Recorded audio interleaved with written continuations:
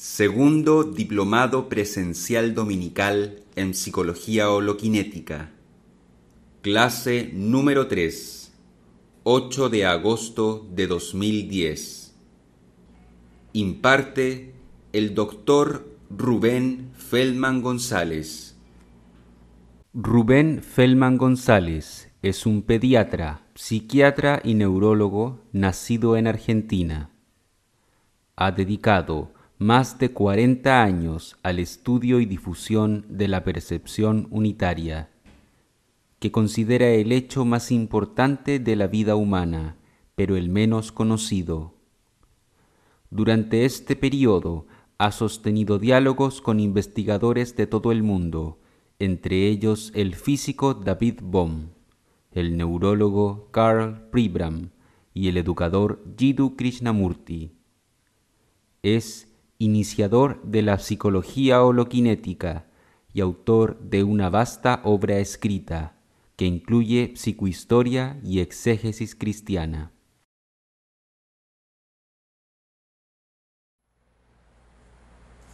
Bueno, hoy vamos a presentar la tercera clase, siempre pensando en una humanidad muy dividida y también con la convicción de que estamos aportando la forma de que la humanidad se una en la paz, como debió ser siempre. Esta clase va a ser dedicada a sueño y otros temas, pero hay que empezar, por supuesto, al hablar de sueño, hay que hablar de estrés, porque la causa principal del estrés es la falta de sueño. Tenemos que dormir 9 horas por día y aparecen los nuevos artículos pagados por gente que le conviene decir que hay que dormir nada más que 5 horas, ¿no? Cosa que no es verdad. Yo tuve el privilegio de estar con William Demen en San Francisco y con Laverne Johnson en San Diego, que son pioneros del estudio del sueño, y ambos coincidían en decir que las horas necesarias son 9 para el ser humano adulto. Para el niño hasta los 12 años, 12 horas de sueño. Hasta los 12 años, 12 horas de sueño. Y bueno, el estrés, entonces, sabemos que es ese síndrome que describe Hans Selye, el canadiense, que se escribe Selye, Hans Selye, que dice que muchas cosas pueden producir una respuesta, que es el estrés, que es un compromiso del eje hipófiso suprarrenal con liberación de adrenocorticotrofina, ¿no? Una hormona de la hipófisis que estimula a la corteza suprarrenal para liberar corticoides, cortisonas internas, que constituyen la respuesta de fuga o lucha. Pero en el hombre moderno, muchas cosas como el frío, la fatiga, las radiaciones, los traumas, las intoxicaciones, las infecciones, el exceso de trabajo, la falta de sueño, van a producir el estrés, que es la única respuesta a todas esas causas. Es la primera vez que se habla de una sola respuesta del organismo a muchas causas, el estrés. Y sabemos también que ese estrés tiene complicaciones. Ahora, en psiquiatría, las grandes enfermedades de la psiquiatría, como por ejemplo el déficit de atención de los niños, o la esquizofrenia o la depresión, traen una enorme cantidad de estrés, no solamente el enfermo, sino su familia. Entonces, tenemos que saber cuáles son las consecuencias del estrés, porque esa es la manera en que vamos a persuadir a la familia y al enfermo a que tome su medicación. Porque un deprimido tiene 100 veces más estrés que un no deprimido, o 1000 veces más estrés. Porque el deprimido no quiere ir al cine, no quiere ir al supermercado, porque le causa estrés. Lo mismo el esquizofrénico, lo mismo el niño con déficit de atención, por otras razones, tiene un gran estrés. La falta de aceptación de sus compañeritos, la maestra que lo regaña, los padres que no saben qué hacer con él, los padres que se divorcian porque no saben qué hacer con él. Entonces, el estrés es inmenso. Entonces, ¿qué hay que decirle a esos pacientes? Están ustedes bajo tremendo estrés. Entonces, ¿cuál es la solución? El medicamento. Y si no toman medicamento, ¿cuál es la consecuencia? O sea, ¿cuáles son las consecuencias del estrés? Hay que saberlas de memoria, son 6. Primero la gastritis, ¿no? La primera. Después viene la hipertensión, la caída de la inmunidad, la artritis, el síndrome metabólico que lleva a la diabetes y al infarto cardíaco, y por último las ideas suicidas, semicidas. Cuidado. Esas 6 son las complicaciones del estrés y por lo tanto las complicaciones de casi todas las enfermedades psiquiátricas que traen estrés. Entonces, muy importante saber esto, las consecuencias del estrés. Y entonces, ¿cómo se cura el estrés? Descanso, dormir 9 horas, trabajar menos. Y con eso se va a impedir, se van a impedir estas complicaciones que acabo de mencionar, que son 6. Alguien me preguntó cuál es la indicación del conductismo, ¿no? ¿En qué casos hay que usar el conductismo en el consultorio, ¿no? Con el paciente? Nosotros consideramos que en un solo caso, que es el retardo mental, en ningún otro caso.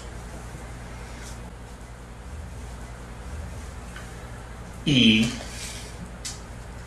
cuando hablamos, ¿se acuerdan que hemos hablado de la psicología holokinética?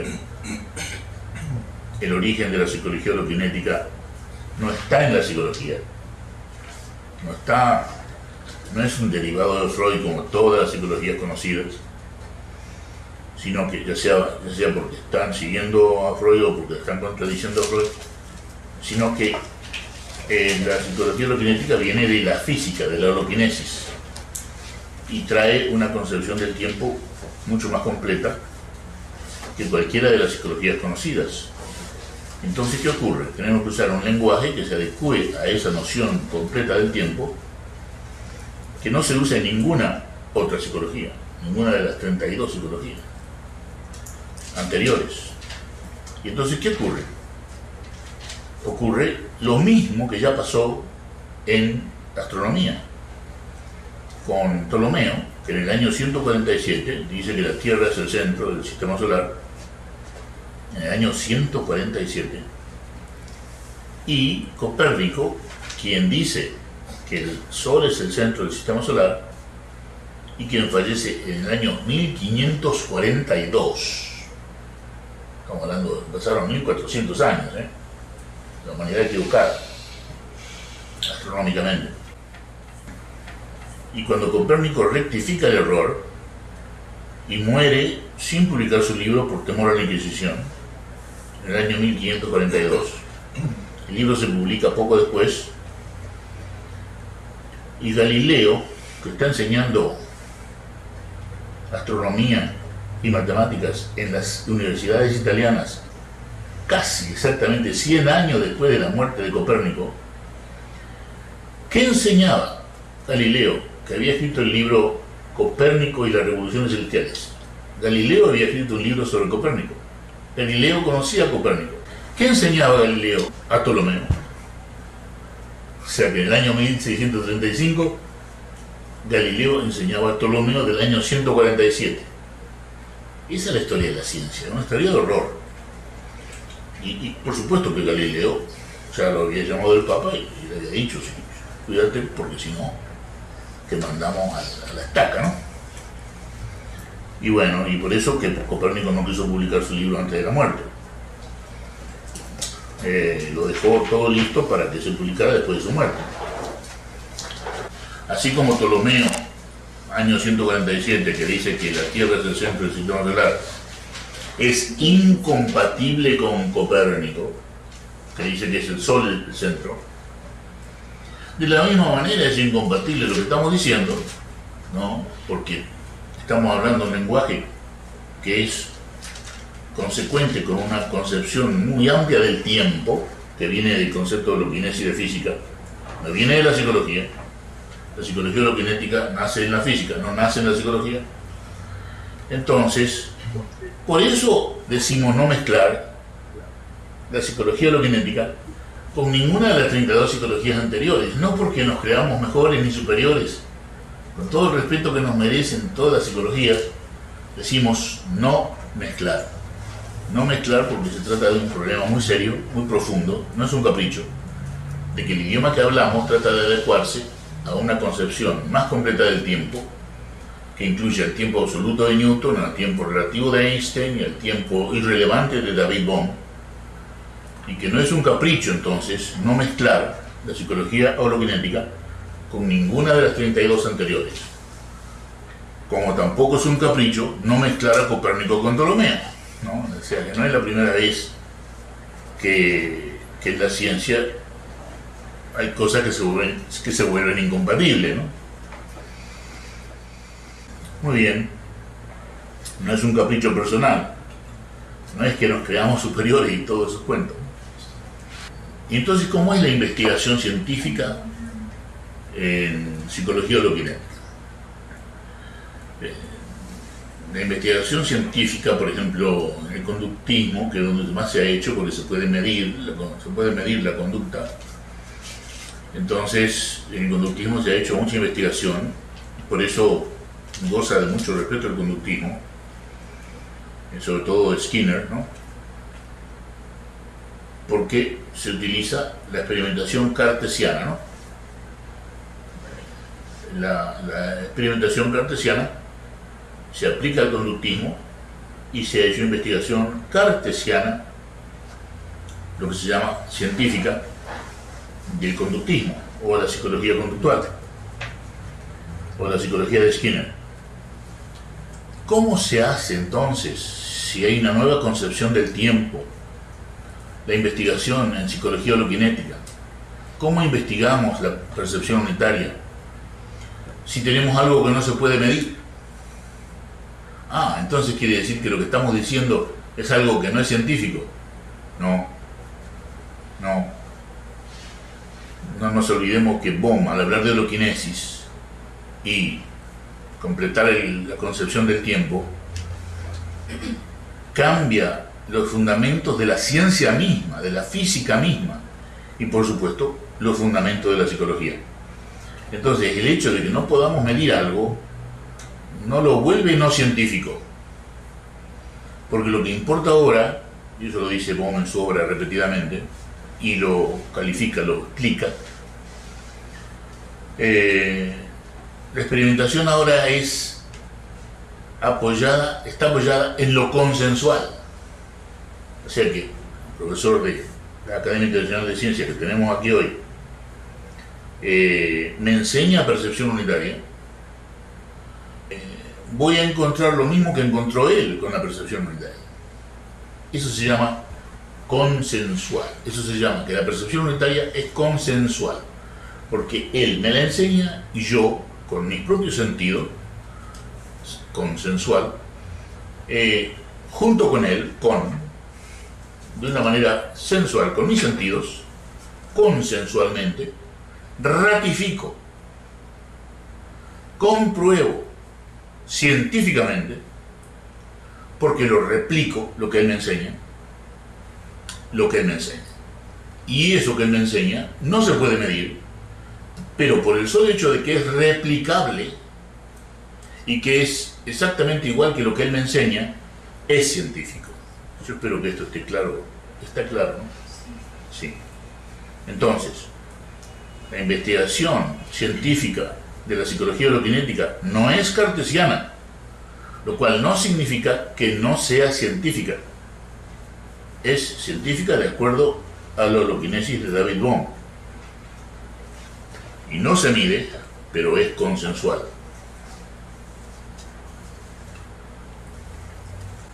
¿Cuál es el valor de dormir? Cuando yo estuve en Moscú, me asombré muchísimo de ver que los jóvenes no duermen. Yo llegué creo que a las 3, 4 de la mañana y con el taxista, con el inglés nos arreglábamos con el taxista y yo le preguntaba, ¿qué hacen? Están todos los jóvenes en la calle. Y era un día de semana, no era un sábado o un domingo. Me dice, bueno, aquí los jóvenes no duermen. Dicen que ya van a dormir cuando se mueran, ¿no? Bueno, entonces quiere decir que en Rusia dentro de 20 años van a tener mucha gastritis, mucha hipertensión, mucha artritis, las consecuencias del estrés, mucha caída de la inmunidad. Entonces, ¿cuál es el valor de dormir? El valor de dormir está dado por la capacidad de restauración de la energía que tiene, cosa que ocurre en un momento del sueño que se llama S4 y que vamos a ver qué es. Ante todo, Hartman definió el sueño de una manera magistral.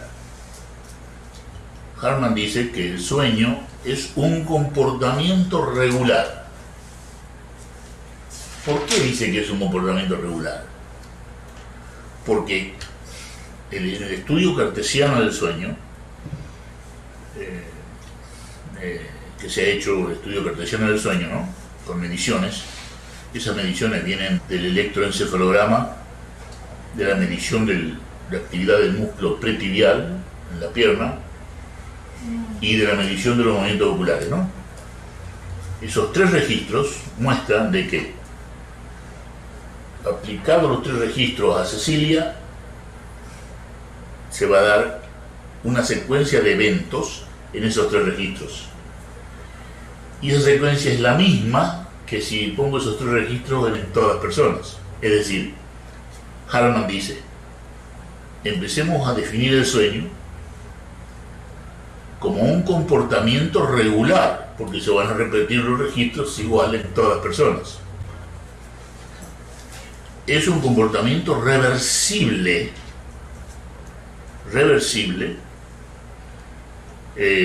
a las 6 de la mañana. O sea, deja de ocurrir a las 6 de la mañana. Reversible, se revierte. Recurrente a las 10:30 de la noche, 11. Porque vamos a dormir a esa hora. Hay cierta desconexión sensorial, pero es diferente de la hipnosis. En la hipnosis existe la palabra griega hipnos, que quiere decir sueño. Lamentablemente se usa para decir hipnosis, pero la hipnosis no tiene nada que ver con el sueño, ¿no?, a pesar de que se use la palabra griega sueño para hablar de hipnosis. La hipnosis es una hiperconexión sensorial. El individuo está muy conectado con el ambiente en la hipnosis. Eso es lo terrible del pensamiento, que es hipnosis y que nos hace creer que estamos muy conectados, ¿no?, cuando en realidad estamos funcionando automáticamente en base al pasado, ¿no? Y eso lo puntualiza muy bien J.K. en su obra, y por supuesto también David Bohm, y por supuesto el que habla en la obra que ha escrito, ¿no?, ya lleva 25 libros. Entonces, en el sueño, no en la hipnosis, en el sueño, que es un comportamiento regular, reversible, recurrente, hay una desconexión sensorial, diferente a la hipnosis, que hay hiperconexión sensorial, mucha conexión sensorial. No es un comportamiento homogéneo, o sea que se va a producir siempre la misma conducta. No, todas las conductas están en el sueño igual que en la vigilia. En el sueño la gente habla, en el sueño la gente tiene orgasmos y eyaculaciones, en el sueño la gente camina, cuando hay sonambulismo, en el sueño la gente pelea, la gente llora, etc. Ríe. Sí, entonces no es homogéneo porque todas las conductas se ven en el sueño igual que en la vigilia. Entonces, volvemos a definir el sueño de acuerdo a Hartman, la mejor definición que hay. Es un comportamiento regular porque se estudia con tres registros que van a mostrar lo mismo en cualquier persona. Reversible a las 6 de la mañana porque se despierta uno. Recurrente a las 10 de la noche porque uno vuelve a dormir. Hay cierta desconexión sensorial a diferencia de la hipnosis. Y no es homogéneo porque no hay una sola conducta. hay muchas conductas en el sueño. Y ahora, si tomamos uno de los tres registros que muestran que el sueño es regular, el electroencefalograma, vemos que se puede dividir el sueño, como ya se ha hecho, en sueño S y sueño D. El sueño S es el sueño sincronizado y el sueño D, sueño desincronizado. Y el sueño S, que es la modalidad de sueño con la cual comenzamos a dormir, tiene 4 etapas: S1, S2, S3 y S4. Y la etapa S4, si ustedes la estudian, van a ver que tiene todas las características de la percepción unitaria. Quiere decir que la percepción unitaria está construida ya en nuestro sistema nervioso central en el sueño, con la diferencia que en el sueño es inconsciente. Pero todas las características de la percepción unitaria están en S4. Qué curioso que S4 sea la etapa de mayor restauración del sueño, y que cuando falta es cuando menos restaura el sueño. Esa etapa S también se llama MOL, de los movimientos oculares lentos. Ocurre en la primera parte del dormir, ¿no? En los primeros momentos de la noche, los primeros 90 minutos del dormir. Y esa etapa S, sueño sincronizado, con 4 etapas, movimientos oculares lentos, MOL 1, MOL 2, MOL 3, MOL 4,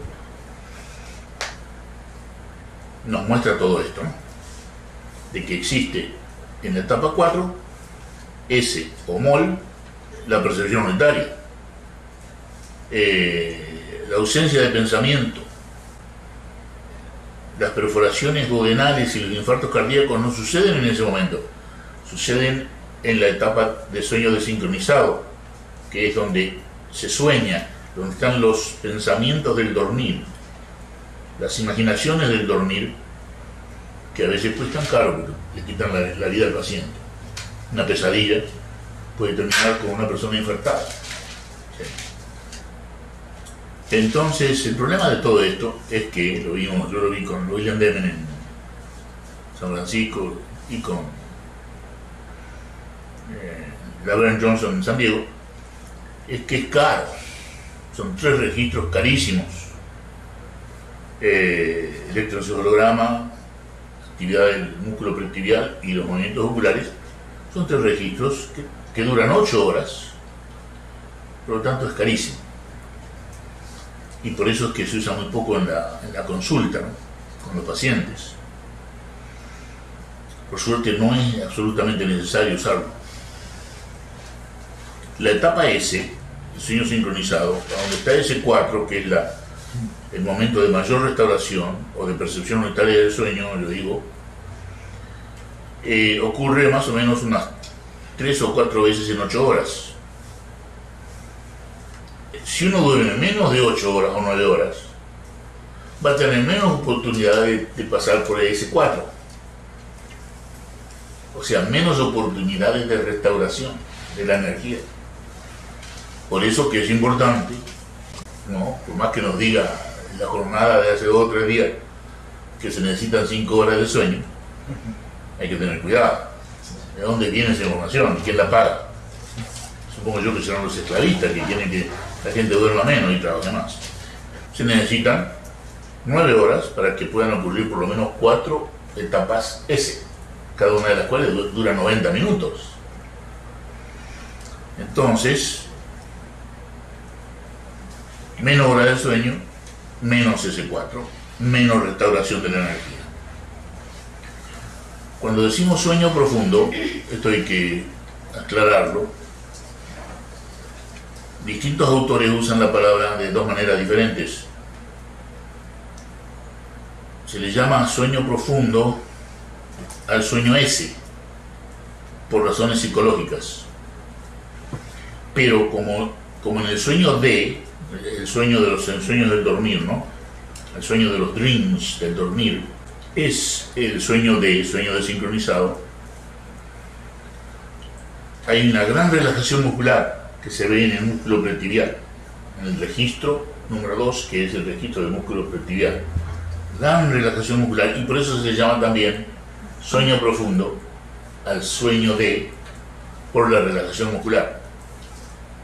Pero lamentablemente también se le llama profundo al sueño S por su capacidad de restaurar.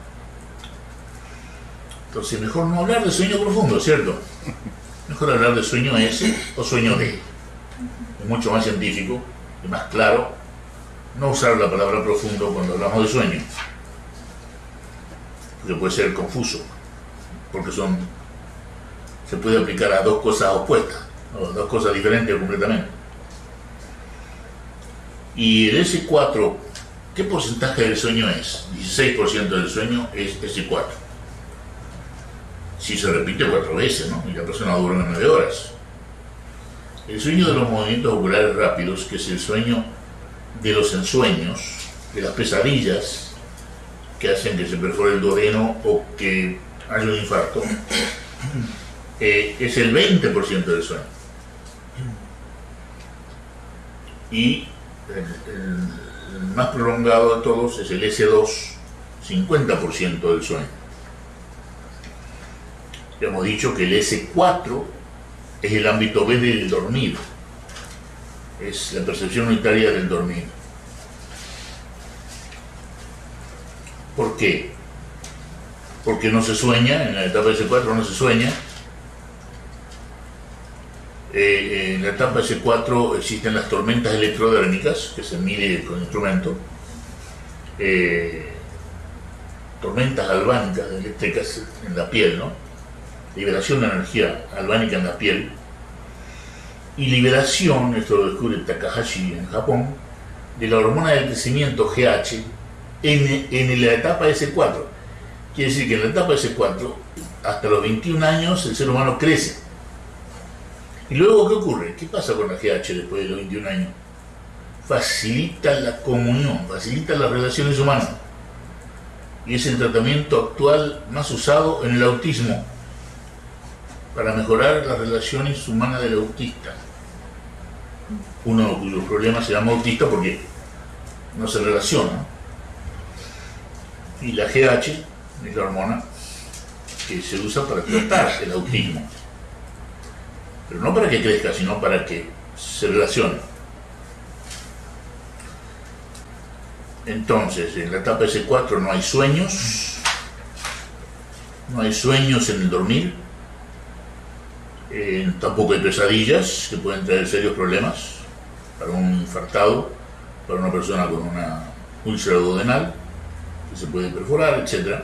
Las tormentas electrodérmicas, que es liberación de energía eléctrica en la piel.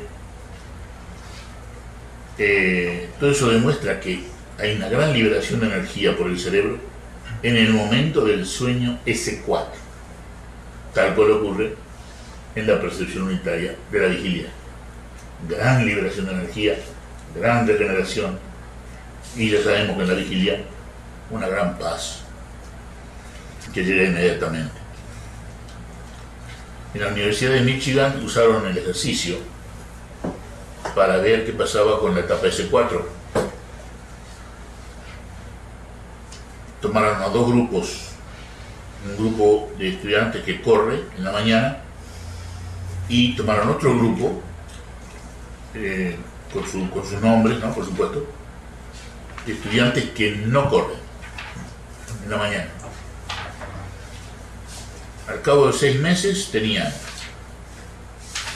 S4 en el grupo de los que corren 25% del sueño de la noche.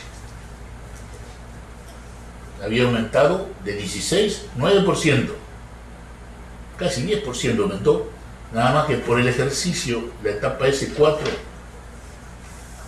del dormir. Se va a 25%, no a 16%, que es lo habitual. ¿Qué pasa con el S4 en una persona alcohólica? Desaparece.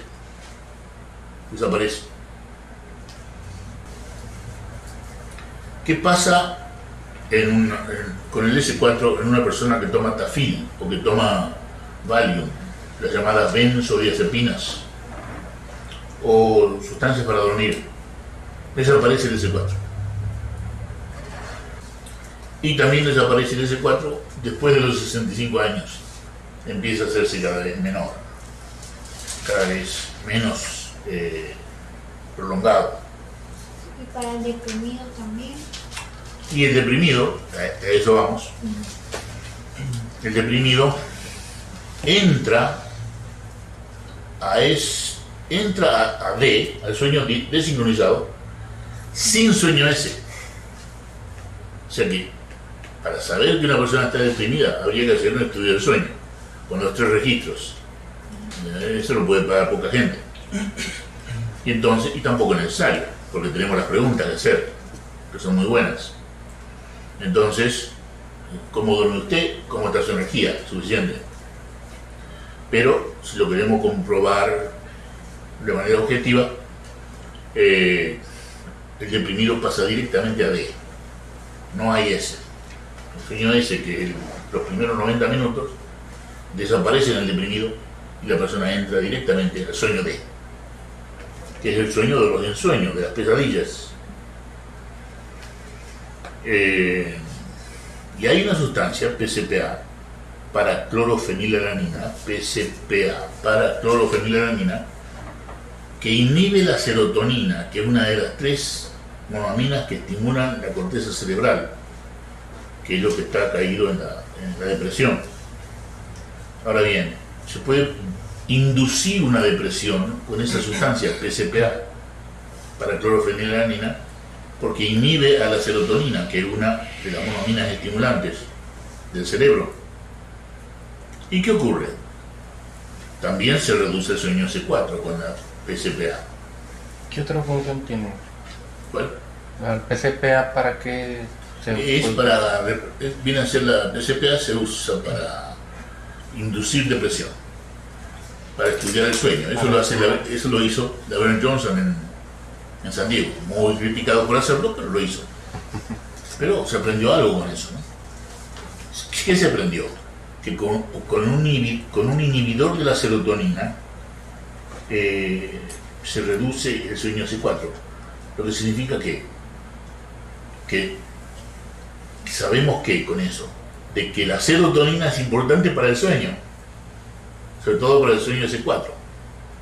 Por eso los antidepresivos son tan buenos, porque tenemos la nueva familia SSRI, ¿no?, que prefiero no usar en los varones, porque afecta la libido y la erección. Por ejemplo, el Prozac, el primero que salió, pero hay muchos otros, ¿no?, Paxil, etc. Por ejemplo, el Prozac es un inhibidor selectivo de la recaptación de serotonina. Aumenta la serotonina y la persona duerme mejor. Claro que el varón paga un precio que a mí me parece no es justo. Hay otros medicamentos, hay más de 200 medicamentos antidepresivos que sustituyen en el varón 1000 veces bien al Prozac, por ejemplo, a los inhibidores selectivos de la recaptación de serotonina, que son toda una familia muy noble de antidepresivos, que sobre todo se usan en las mujeres con mucho éxito. No sé si se les dio todo el diálogo sobre la conciencia. Bueno, es un diálogo que me parece útil, porque tiene intercambios. Es un diálogo que tuve en Arcadia, ¿no?, con la doctora, directora allí, una italiana. Sí, lo envié. Sí. Sí, lo envié a todos. Lo enviaste a todos. Bueno, lean ese artículo. Se llama Diálogo sobre la conciencia. Es un diálogo que tuve con una doctora cuya madre sufría de Alzheimer. No, había estado en coma, perdón. Su madre había estado en coma después de un accidente. Entonces ella empezó a estudiar el coma de una manera apasionada y obsesiva. Su madre se pasó como un mes en coma. Entonces estudió el coma y la conciencia, y cuando me lo dijo, le digo yo, bueno, tengamos un diálogo sobre la conciencia, y lo tuvimos y lo grabamos, y ustedes lo tienen ahora para leerlo si quieren, con una persona que sabe sobre conciencia. Un diálogo interesante, porque sacaba cosas de la manga que yo no sé dónde la sacaba. Bueno, entonces, sueños, S2. ¿Qué significa que el S2 dure 50% en el dormir? Significa que existe gran propensión a la hipnosis en esa gente, que somos todos. El ser humano es muy propenso a la hipnosis. Los mamíferos somos más propensos a la hipnosis que los pájaros. Es increíble. Hipnotizar a un pájaro yo lo he visto hacer, ¿no? Un tal Taurus de Brasil, ¿no?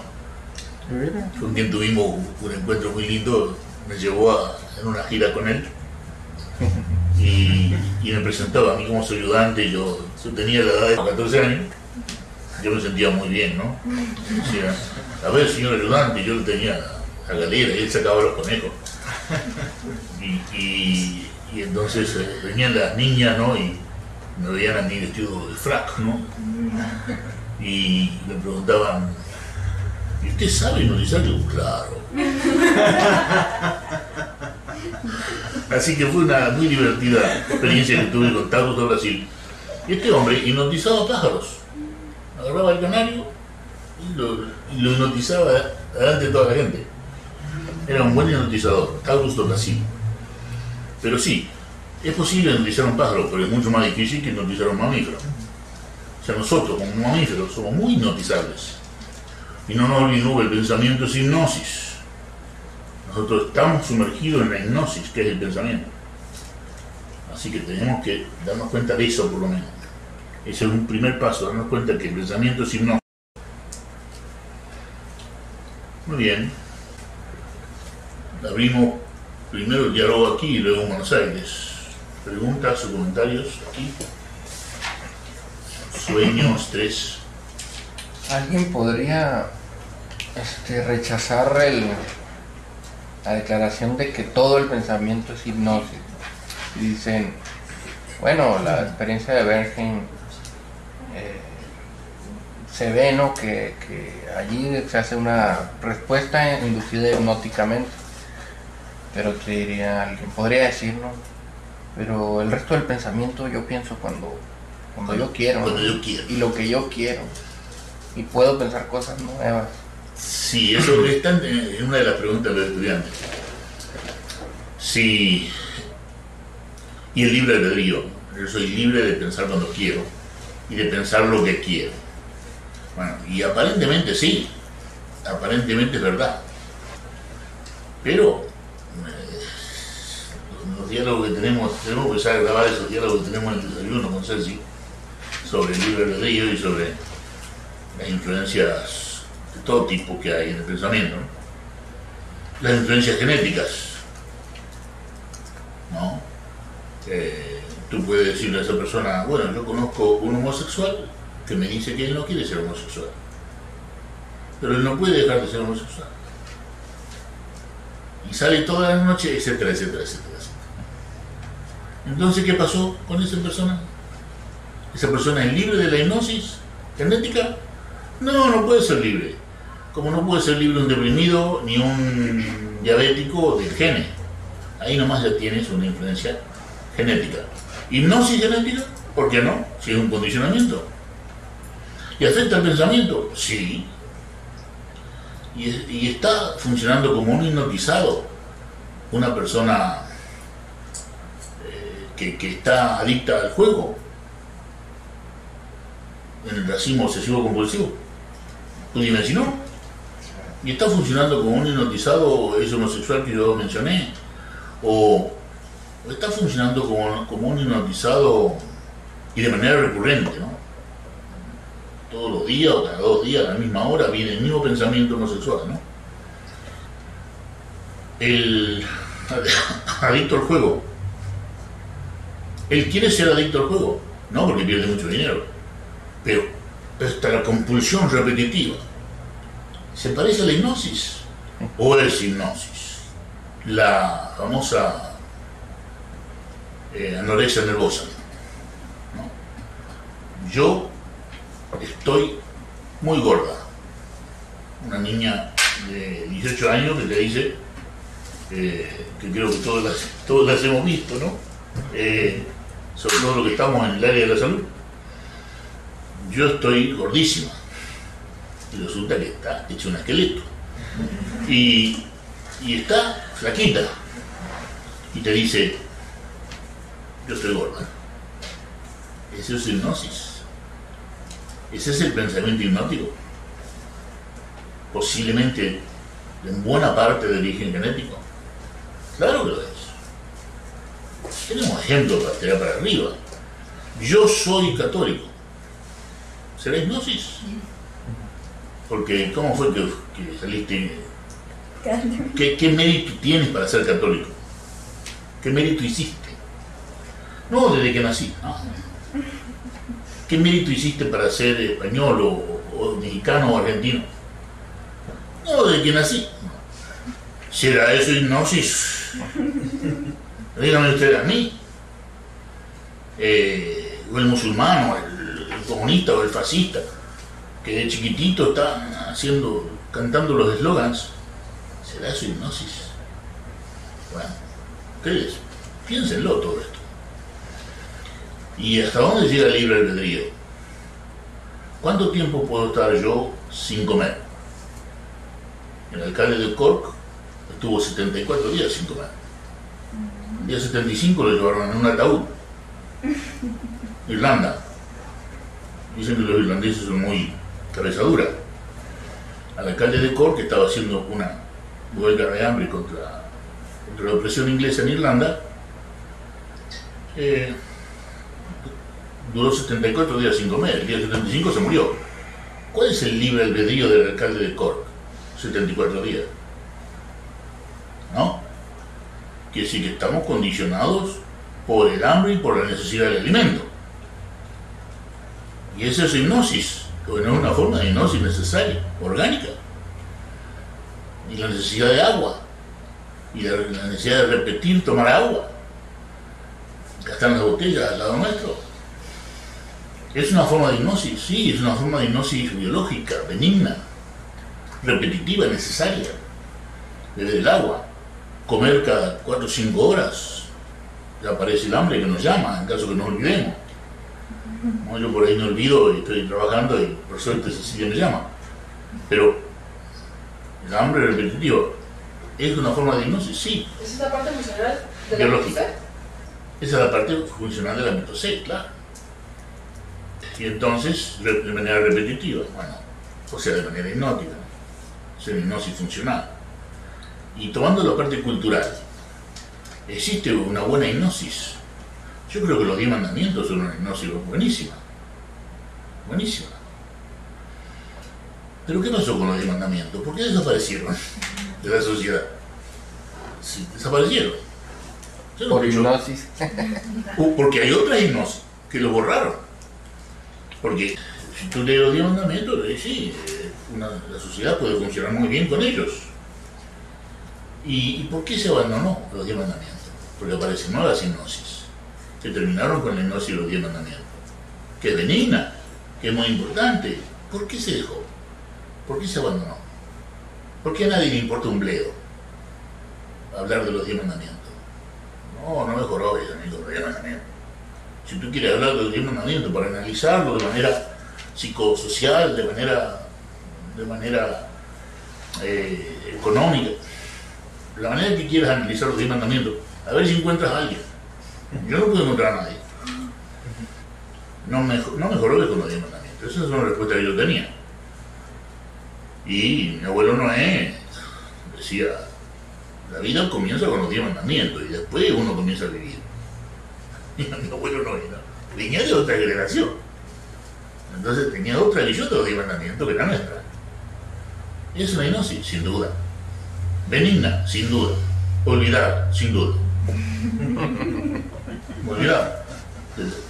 A veces la hipnosis se olvida. Es un problema de la memoria.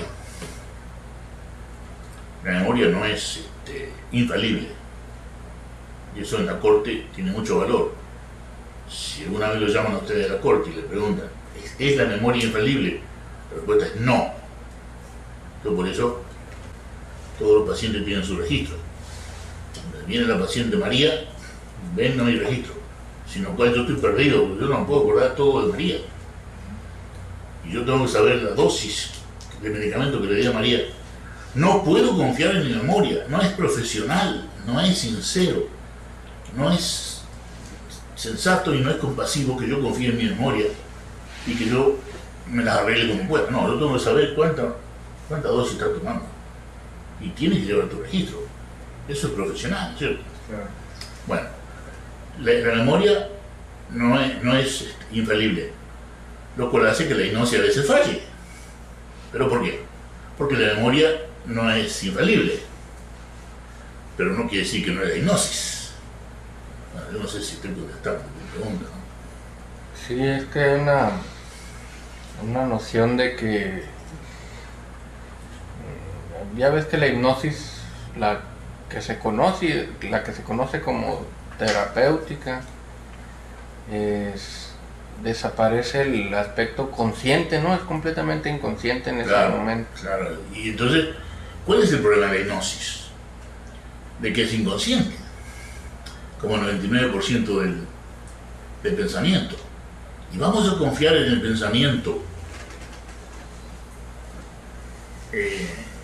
El pensamiento que tiene algunas leyes como el ciclismo, la dualidad, la repetición, la incoherencia y la inconsciencia, 99%, vamos a confiar en el pensamiento, que es 99% inconsciente, para solucionar los problemas individuales y sociales. Eso se llama estar loco. Confiar en el pensamiento, que es 99% inconsciente, para solucionar los problemas individuales y sociales, es una locura. Porque quiere decir que no sabemos lo que es el pensamiento. No tenemos ni una idea de lo que es el pensamiento. Por eso confiamos tanto en el pensamiento y en la fórmula. No, por ahí no es. Por ahí no es la solución de los problemas humanos, que son muchos. Son tantos, todos producidos por el pensamiento, todos producidos por la hipnosis, que es inconsciente y nos lleva a hacer cosas inconscientes que no tienen en cuenta la realidad accesible a los sentidos. Entonces, por eso tantos errores, ¿no? Las invasiones de un país a otro, la miseria planeada para poder dominar y esclavizar a un país entero y a la humanidad entera ahora con la crisis mundial. Esos son productos del pensamiento, que es 99% inconsciente. ¿En eso vamos a confiar? Cuidado. Claro, pero el pensamiento es conocimiento y es lo que el ser humano le da cierta seguridad, ¿no? Es el saber, entre comillas, para crear soluciones. Yo tengo que hacer una receta, ¿no? Aprendí medicina. Entonces, es 99% inconsciente lo que aprendí. Lo puedo traer a la conciencia y puedo hacer una buena receta. Si estoy bien entrenado, como lo estoy, y si estoy actualizado, como lo estoy, y si estoy atento, como hay que estar con el paciente y hacer nuevas preguntas y todo lo que hay que hacer para hacer una receta. Estoy usando esa hipnosis benigna de manera adecuada. Pero no nos olvidemos que es inconsciente. Ahora bien, los físicos nucleares que sacaron la bomba atómica y que la tiraron, ayer se cumplió 65 años, el 6 de agosto se cumple 65 años de la primera bomba nuclear arrojada por el hombre contra el hombre. Esos físicos nucleares estaban actuando conscientemente cuando hicieron esa barbaridad de tirar la bomba atómica. Murieron 650.000 personas en un segundo. Me parece que no estaban actuando con conciencia. ¿Por qué se arrojó? Para que no entraran los rusos a Japón. Los rusos estaban en Kanchaka, listos para desembarcar en Japón. Hay que tirar la bomba atómica, sin importar las víctimas. ¿Por qué? Para detener a los rusos. Bueno, entonces, cuando uno ve, analiza, estudia y comprende lo que es el pensamiento, es hipnosis. Y la mayoría de las acciones de pensamiento vienen del inconsciente. Y esas actitudes así, de que vamos a impedir que aquel entre y vamos a matar 650.000 personas, son planes maquiavélicos, lo que dirían los primitivos cristianos diabólicos. Pero son la realidad que nos toca vivir. Por suerte a nosotros ya no, pero le tocó vivir esa realidad a mucha gente, ¿no? Y bueno, y el pensamiento sigue creando barbaridades y monstruosidades. Existen armas inteligentes que son realmente diabólicas, ¿no? Sí, hoy en día se puede mandar un cohete teledirigido a la ventana de la señora Pérez, que vive allá en la mitad del cuadro, y desde Buenos Aires la puede mandar, soy claro. O sea, armas inteligentes, y te la mandan a la ventana de tu casa. O sea, tremendo. Todo eso es pensamiento consciente, o es la hipnosis del pensamiento hipnótica que está actuando. El solo hecho de pensar en hacer un arma así, ¿con qué objeto? ¿Qué objeto tiene eso? El poder, mantener el imperio. Bueno, eso mismo es absurdo. Eso viene de un pensamiento que tiene que ser hipnótico de su naturaleza para que pueda ser sostenido. De lo contrario, no puede sostenerse un pensamiento tan absurdo. No puede sostenerse si hay la más mínima compasión y la más mínima sensatez. No sé si estoy conectando. El pensamiento es hipnosis. Y eso lo demuestra Bernheim y se demuestra en nuestra vida constantemente. Yo lo veo en mí. No solamente con la canción que me gusta y que quiero repetir y que la paro, ¿no? Como ayer hablábamos en la reunión. Dejo de cantar Brucha la luna en cielo porque me di cuenta de que estaba mejor en paz.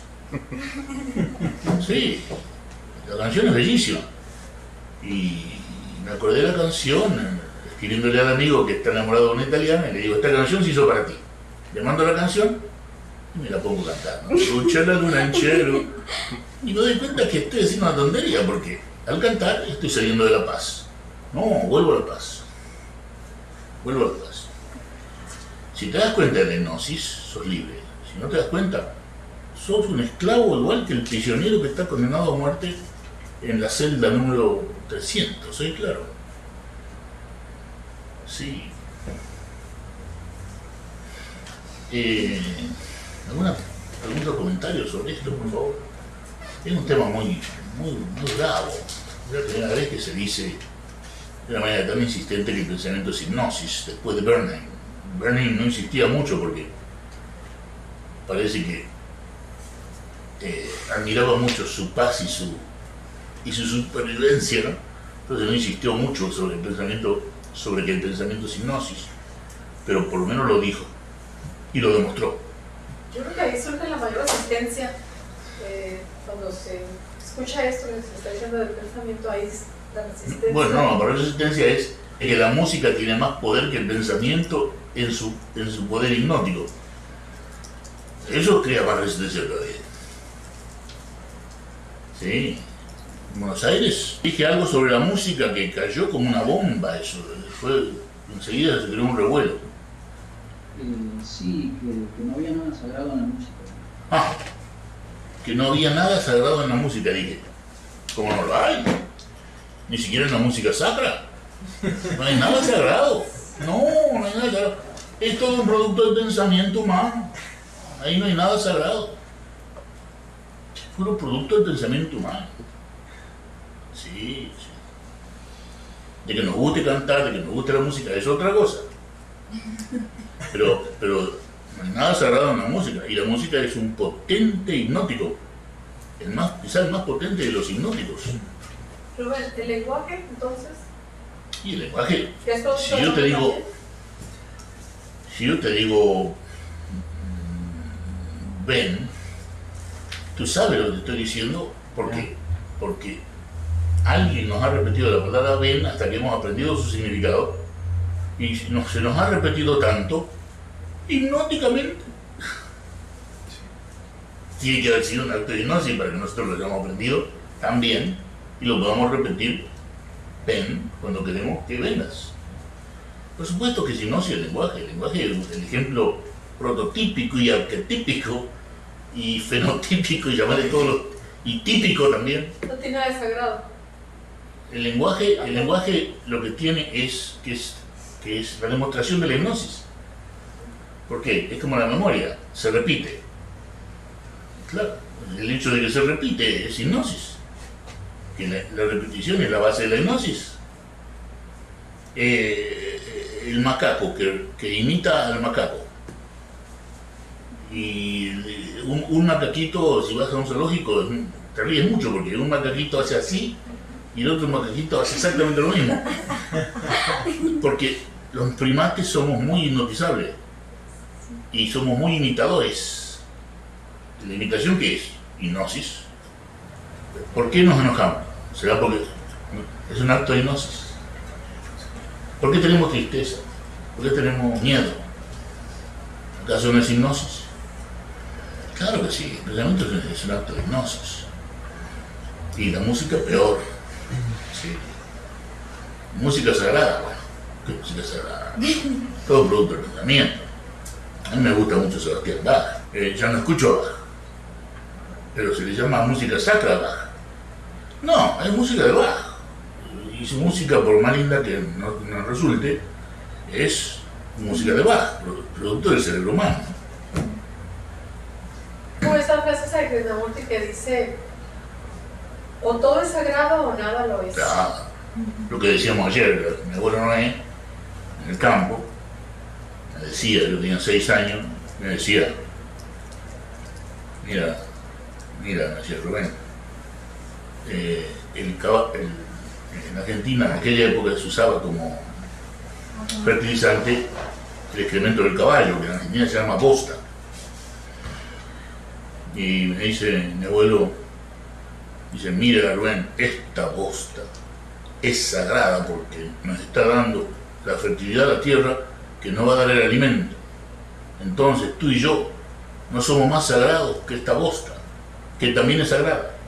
Bueno, es el pensamiento de lo que creían en los 10 mandamientos. Noé, mi abuelo, era uno de ellos. Y ese pensamiento está desaparecido, que yo sepa. ¿Será que, como decíamos, el presente yo es lo desconocido? Digamos que...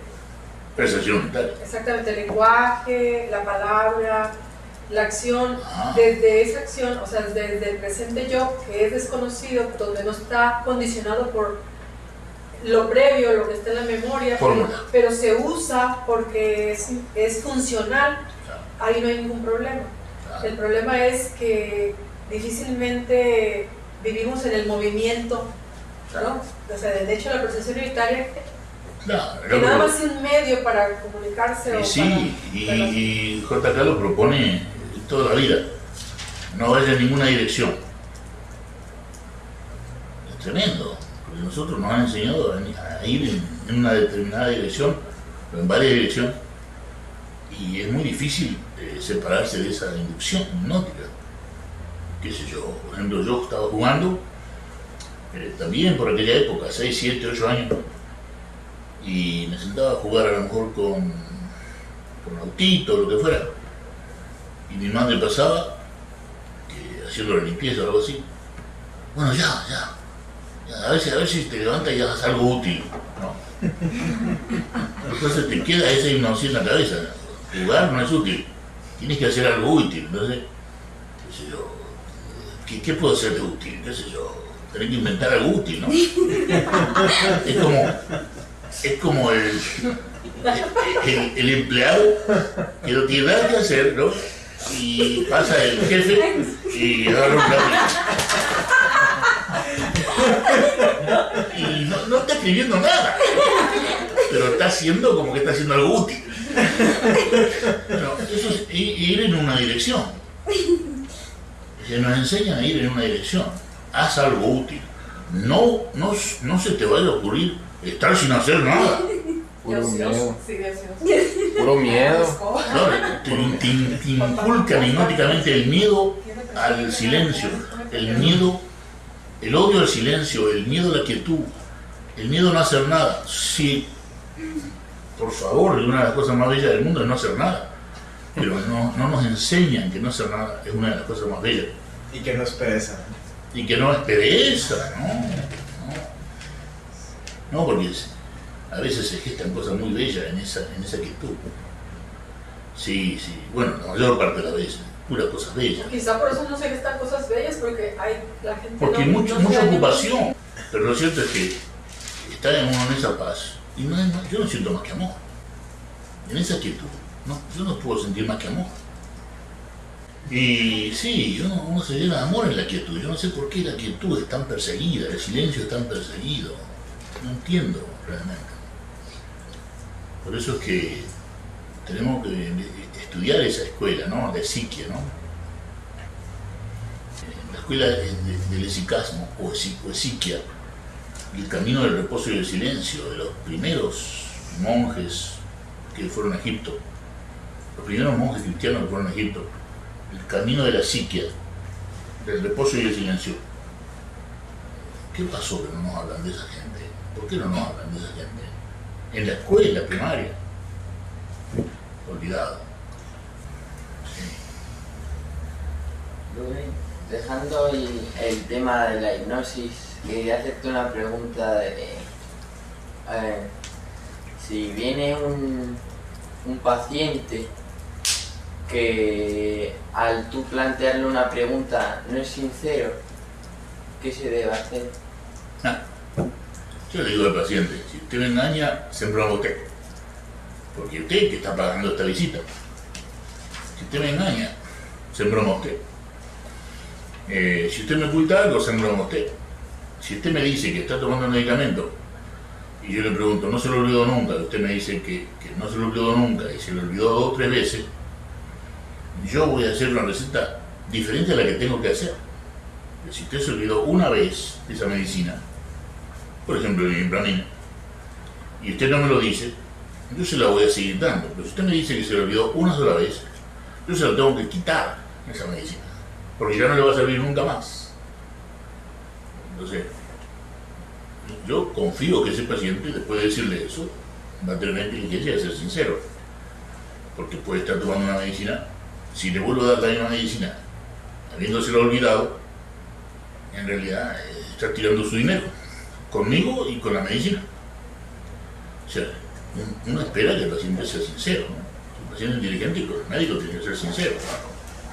Pero si por ejemplo ese paciente tiene una personalidad compulsiva de mentiroso y lo atrae su hermano. Sí. No, también existe ese problema, un problema muy serio. No te olvides que el diagnóstico más frecuente, y eso lo contestaste bien, ¿no? El diagnóstico más frecuente, ¿tú sabes cuál es? Sí, el dejar la medicación. Dejar la medicación. Y bueno, y eso es también por hipnosis. Viene de muy lejos, ¿no? La palabra farmaquías, que en griego quiere decir hechicerías. Y creo que si no fue Jesús, fue Juan que decía, dejad las hechicerías y las brujas. Como diciendo, no vayan a hacer hechicerías, ¿no? Olvídense de los productos del pensamiento. Y entonces el drama fue que cuando aparece la ciencia de la farmacia, le ponen farmacia y se basa en una palabra griega que seguramente no conocía el farmacéutico, que era farmaquías, hechicería. Entonces, ¿qué pasó con todos los pastores cristianos de la época? Se pusieron en contra de este hechicero, de este brujo, ¿no? Porque está usando una palabra que condenada en el Evangelio, como dicen en Estados Unidos, give me a break, ¿no? Dame un descanso. Dame un descanso, ¿no? No seamos tan absurdos. Esa palabra, yo creo que fue mal elegida quizá, para darle nombre a la farmacia, pero aprovecharon los pastores cristianos para atacar a la farmacia. Hasta hoy atacan a los medicamentos, porque lo asocian con la palabra farmaquías, en griego hechicería. Absurda asociación, pero todavía prevalece. El cerebro humano es hipnótico, y por ser hipnótico es absurdo. Y acá tiene otro ejemplo. ¿Por qué existe una actitud antimédica en la sociedad? Por esa bendita palabra farmaquías. Y los pastores, hablando en contra de los medicamentos porque son hechicería, y el Evangelio dice que no hay que ir con los hechiceros. Give me a break, ¿no? Dame un descanso. Sí. Pero el hipnosis no da descanso. El hipnosis te hace moverte como un autómata y permanecer en las direcciones que te han impuesto permanentemente. Por eso es que no nos gusta el silencio, no nos gusta estar quietos, porque hemos sido hipnotizados para no estar en silencio y para no estar quietos. Todos nosotros. Un documentario. Este es un tema que da para mucho. Hola. Adelante. Georgina pregunta en ese 4, si estoy en los primeros 90 minutos de un sueño y luego se repite. Claro, el S4, cuando uno se duerme, lo normal es de 1 a 2 a 3 minutos. Si uno se duerme en 10 minutos, quiere decir que hay un pequeño problema allí. Posiblemente mucho mate, mucho café, mucho chocolate. Y entonces, si uno se duerme en 1, 2, 3 minutos, vienen 90 minutos del sueño S.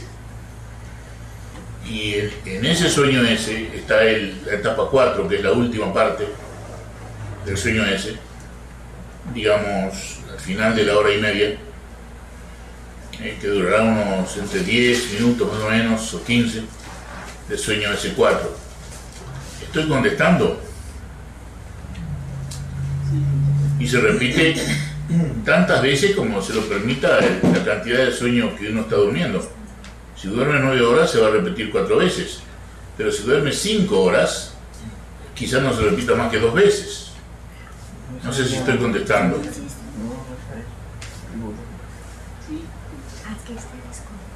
Sí, sin embargo mencionas que la etapa C2 es el 50% del sueño, ¿no? Sí. La razón por la que hay propensión a la hipnosis es por el hecho de que no se repita la etapa 4. Bueno, es una buena pregunta esa. Yo no sé contestarla, porque no se ha hecho investigación sobre eso, pero ¿por qué no? Sí. Porque si es la etapa de restauración y energía, y falta, puede tener menos energía durante el día. Por lo tanto, voy a estar más propenso a la hipnosis y a seguir las indicaciones de la hipnosis. Claro. Por ejemplo, escapar del silencio, cuidado con no hacer nada, ¿sí? Todas las cosas que me han enseñado a mí. ¿Y quién te lo enseña? Nos guste o no, nuestros progenitores, que son los seres más queridos, más cercanos, nos enseñan, nos hipnotizan. Entonces, ¿cómo se saca uno eso? No creo que sea posible sacarlo, pero sí posible verlo. Y al verlo uno es un poco más libre para tomar decisiones. Sí. Un poco más libre. Sí. No libre de la hipnosis, pero un poco más libre. Porque verlo, como dice JK, lo importante es ver que usted está triste. No se enoje con su tristeza. Vea que está triste.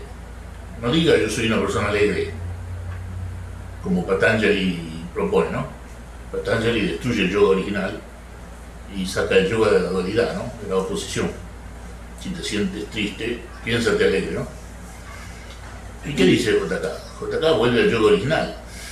Te dice, no, si te sientes triste, siéntete triste. La verdad nos hace libre. Quédate con esa tristeza, ¿no? Profundamente. Y mírala. Y entonces la tristeza, dice él, te cuenta su propia historia. Y si la miras bien, desaparece. Si la miras en percepción unitaria, desaparece. Sí, de que cuando dices, no es posible ser libre de la hipnosis, pero es posible verlo, es verdad, pero creo que justamente por eso la importancia de la percepción unitaria, porque en el hecho de la percepción unitaria somos libres de la hipnosis. Entonces, cuanto más constantes somos en el hecho de la percepción unitaria, por supuesto que estamos libres de la hipnosis, claro. A menos que volvamos a sumergirnos en ese ámbito C donde no existe la percepción unitaria, claro. Y aparece toda esa hipnosis que siempre está ya acumulada en la memoria y en todo ese funcionamiento. Sí. Porque claro, la hipnosis, que es pensamiento, se hace inconsciente en la percepción unitaria. No desaparece, pero va al inconsciente. Sí. O sea, realmente vivimos más en contacto con la realidad tal cual es. Ah. Por eso no hay influencia de ese pasado como cuando uno no vive en el hecho de la persona. O no hay influencia, o se ve mejor la influencia. O se ve mejor cada vez que aparece, Claro. para que no perdure o no se manifieste en acción. Claro. Uno tiene más libertad de elección de si le va a dar manifestación o no. Así es. ¿No? Por ejemplo, si estás en percepción unitaria, ¿no? y viene un pensamiento sexual, ¿no? Ahí uno es el que decide qué va a hacer, ¿no? Si lo va a ver sin expresarlo o reprimirlo, o le va a dar expresión. Entonces uno tiene más libertad de elección con más alternativas. Entonces eso es más libertad, porque la hipnosis es una prisión, el pensamiento es una prisión, que tiene, mejor dicho, muchas prisiones. La prisión del nacionalismo, la prisión de la creencia, la prisión del que yo tengo dinero y tú no, y tú vas a hacer lo que yo diga, la presión de... ¿Cuántas prisiones más? ¿Cuántas prisiones más tiene el pensamiento? Clase, raza, creencia, nación, todas invenciones del pensamiento. Música. Hay gente que está con una musiquita enchufada en el oído, esclavizado por la música todo el día. Y si eso no es una prisión, tú dime a mí que es una prisión. Ya salió un celular con 4 millones de canciones. Salió un celular con 4 millones de canciones. No te alcanza la vida para escucharlas. Es la parte buena.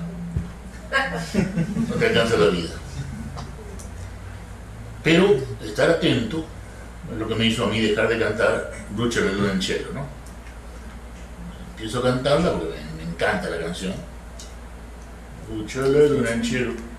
¿Qué estoy haciendo si puedo estar en paz? Se acabó.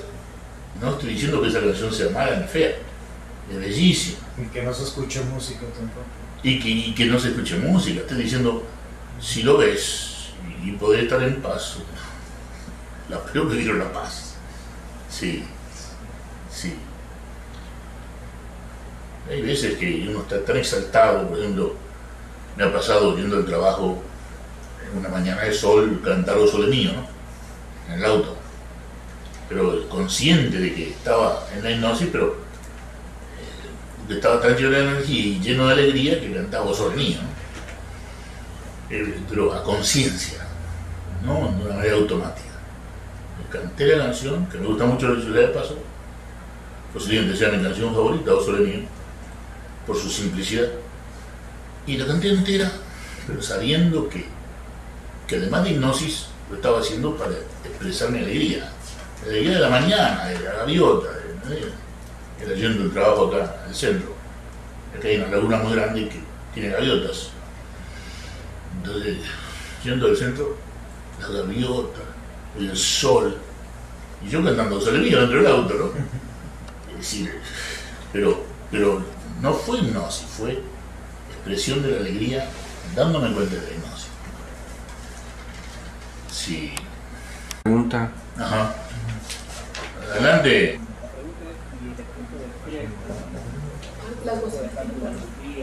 No escucho. Puede afectar el sueño F4. ¿Perdón? Que si el exceso de estrés puede afectar el sueño C4. El estrés se cura con sueño. Quiere decir que el sueño, el peor enemigo que tiene el sueño es el estrés. Y por eso el peor enemigo de la percepción unitaria es el estrés. Por eso que es importante, ¿no?, llevar una vida de paz si queremos estar en paz en el CPH, o llevar una vida de paz si queremos estar en paz con el paciente, ¿no?, o en paz entre nosotros. Es una vida de paz, no es que vas a estar en paz después que te levantes, ¿no? No, te acuestas en paz, y vas al baño en paz, y haces todo lo que hay que hacer en paz. Pero si no, cuando llega el momento en que la paz es necesaria, estando con el paciente, no vas a tener la paz. Entonces, es como decía Pablo, busca la paz y síguela. No es que la paz va a llegar cuando tú quieras, clic, no. si estás estresado no vas a tener paz. Y el estrés, ya sabemos dónde viene, de todas las cosas. La vida es estrés. Frío, fatiga, radiaciones, infección. Pensamientos, estrés. Pensamiento, preocupación, estrés. Por supuesto que eso afecta a la percepción unitaria. No sé si estoy contestando, Ignacio. Sí, la otra pregunta, me recuerdo de la obra escrita, es si es posible que el exceso de estrés, si es posible que el exceso de estrés y el exceso de pensamiento durante el día haga que, digamos, los sueños de dormir invadan a la etapa F4 del sueño. Bueno, eso se lo pregunté a William Demen y él no pudo contestarme, ¿no? ¿Y lo mencionas también en tu libro? Sí, porque son conversaciones con William Demen, ¿no? Lo puse en el libro. Y no sé si esto está contestado en el libro, pero... Sí, mencionabas que hay ocasiones que puede invadir la etapa S4 del sueño. Sí, o se dice, ¿no? Porque William Demen dice, yo no sé contestar eso. Dice, pero me nombró a otro investigador que decía que había implicaciones de etapas, superposición de etapas, ¿no? Sí. Y entonces, por ejemplo, se dice que el sonambulismo es de la etapa S2. Pero una persona que está muy estresada, puede que ocurra que el sonambulismo invada la etapa S4 también y la destruya. ¿No? Entonces, pero son cosas que William Demen, de la manera que él me la decía como que no estaba convencido, ¿no? Porque lo que pasa, hay que decir una cosa muy seria, lo que pasa en la universidad, yo estaba en la universidad, ¿no? Tú ahora también estás, puede ser una vía crucis. ¿Qué pasa en la universidad? Estás obligado a escribir, ¿no? Si no, no puedes mantener tu cátedra. Yo escribí un artículo de un niño esquizofrénico que recitaba casi todo el Evangelio de memoria, ¿no? En Miami. Fue lo único que escribí, pero creo que se perdió eso. No sé si lo tendrá ese artículo. Pero me exigían que escribiera más. Y bueno, yo aguanté 3 años en Miami, ¿no? Como profesor de psiquiatría infantil. Pero la presión para escribir era tan grande que si no tengo nada que escribir, ¿qué voy a escribir? Inventa algo. Y eso es lo que pasa en la universidad. Tienen que escribir, inventan. O copy-paste de lo que ya... O el copy-paste es muy común. O con algunos cambios de palabra, ¿no? Eso pasa mucho en el conductismo. Ahora no se llama más así, se llama asá porque es otro autor. Le cambian el nombre a las cosas y inventan, ¿no? Entonces lo que me daba a entender Demen es que posiblemente eso de que el sonambulismo invadiera la etapa S4 fuera una invención para publicar, pero que no había una manera de estar seguro de que así es. No, es muy difícil el asunto de la vida intrauniversitaria, ¿no? En Harvard en 1973 hubo un escándalo tremendo. Investigaciones cuyas conclusiones ya estaban escritas antes de empezar la investigación. ¿Cómo sé yo eso? Porque yo recibía la revista Time en la Argentina y me enteré por la revista Time de 1973 del escándalo en Harvard antes de venir a Estados Unidos, que las conclusiones de la investigación estaban hechas en Harvard, que es una señora universidad con mucha fama, antes de empezar la investigación. ¿Qué nos está diciendo eso de la vida universitaria? De que hay mucho fraude ahí también, lamentablemente. Y ahora tenemos un Stiglitz, Joseph Stiglitz, Premio Nobel 2001 de Economía, que nos dice, ¿cómo va a ser el siglo XXI? Muy fácil, se lo digo en 2 palabras, fraude y saqueo. fraude y saqueo, lo dijo en el 2001. Y más verdad que eso no hemos visto en los últimos 9 años. No, y eso está también en la universidad, a todos lados. Estoy contestando.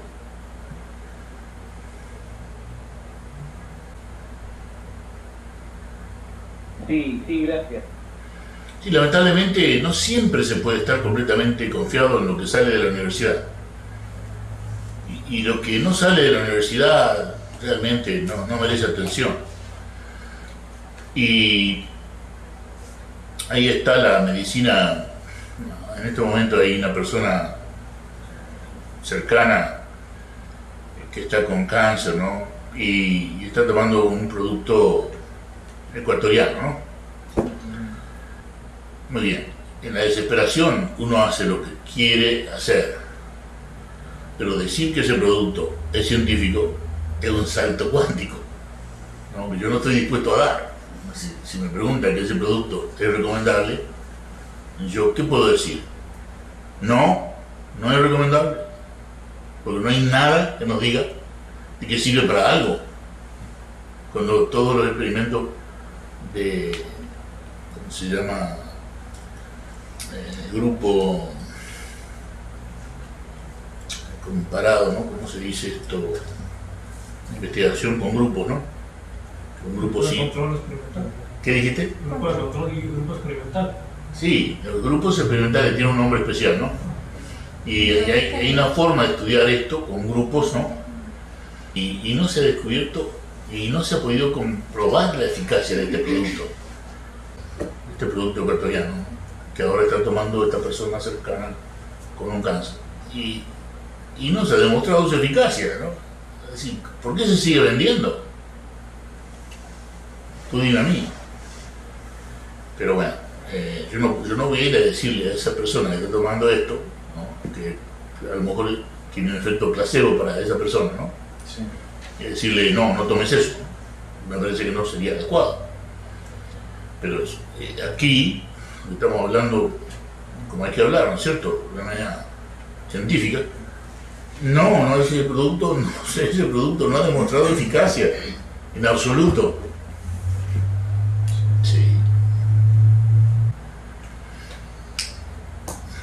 Sí. ¿Alguna otra pregunta? Bueno, ya son las 12 aquí. Acá tengo una pregunta.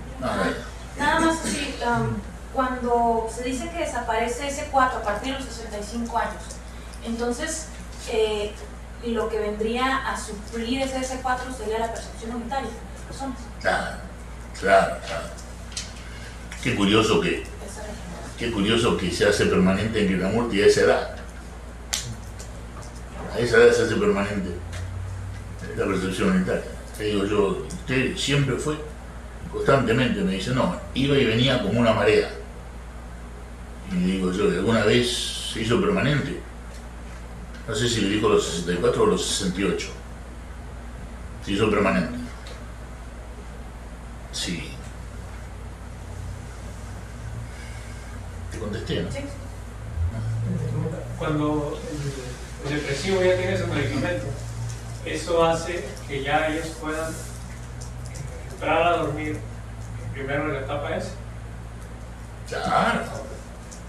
Claro, por eso que te dicen, hay personas con depresión, los libros te dicen que tienes que esperar de 3 a 6 semanas para que un antidepresivo haga su efecto.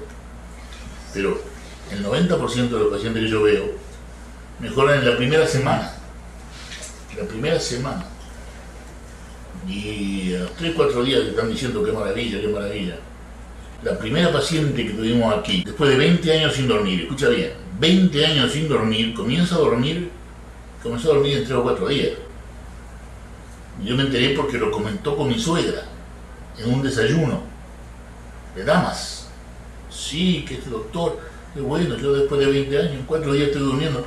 Yo me entero por mi suegra, antes que por la paciente, de que la paciente iba bien. Que fue la primera paciente del CPH. Te quiero decir que esa es la regla, de que en general en la primera semana mejoran.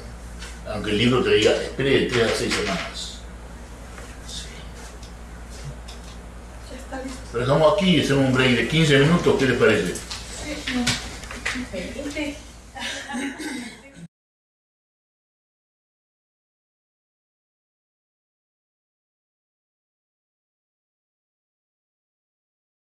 Seguimos entonces con la segunda parte de la clase 3.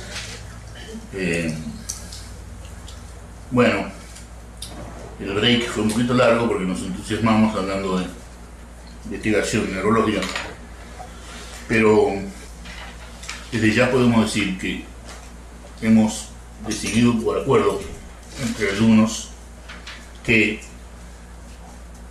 la tarea para la próxima es la lectura de Diálogo sobre la conciencia, que es un diálogo con una especialista en coma, y el artículo sobre santidad que yo envié anoche, pero no es el mismo que envié anteriormente porque tiene muchos agregados, y esos dos artículos serían buenos para la tarea para la próxima clase 4, ¿no?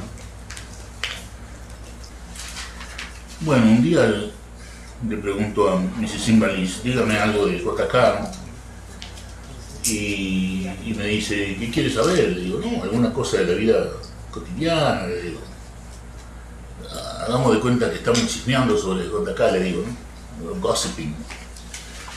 Y me dice, bueno, lo que me asombra, me dice Mrs. Invaliz, es que cuando JK despierta, él deja la habitación y va a hacer la cama, y no hay necesidad de hacer la cama porque ni siquiera hay una arruga en la sábana, dice.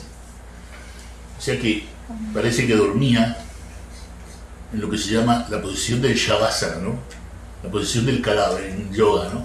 Que dicen que es la más difícil. Sí. Claro, el movimiento más difícil es la quietud, David Bohm. El movimiento más difícil es la quietud, David Bohm. Bueno, y es lo que hacía JK cuando se iba a acostar, quietud, pero quietud con mayúscula Q. Quietud con mayúscula porque no había ni siquiera una arruga en la sábana, me lo dijo Mrs. Invaliz. Y entonces parece que el sueño de JK2 era de completo descanso.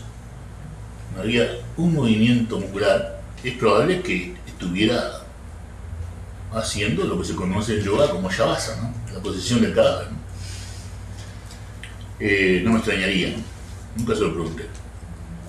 Desequilibrio filogenético entre memoria, homeostasis y percepción fragmentaria en el recién nacido. ¿Qué significa esto? Significa que filogenético quiere decir la especie humana, desde que comienza, es todo lo que podamos decir de la especie humana desde que comienza hasta ahora, es la filogenia de la especie humana, ¿no?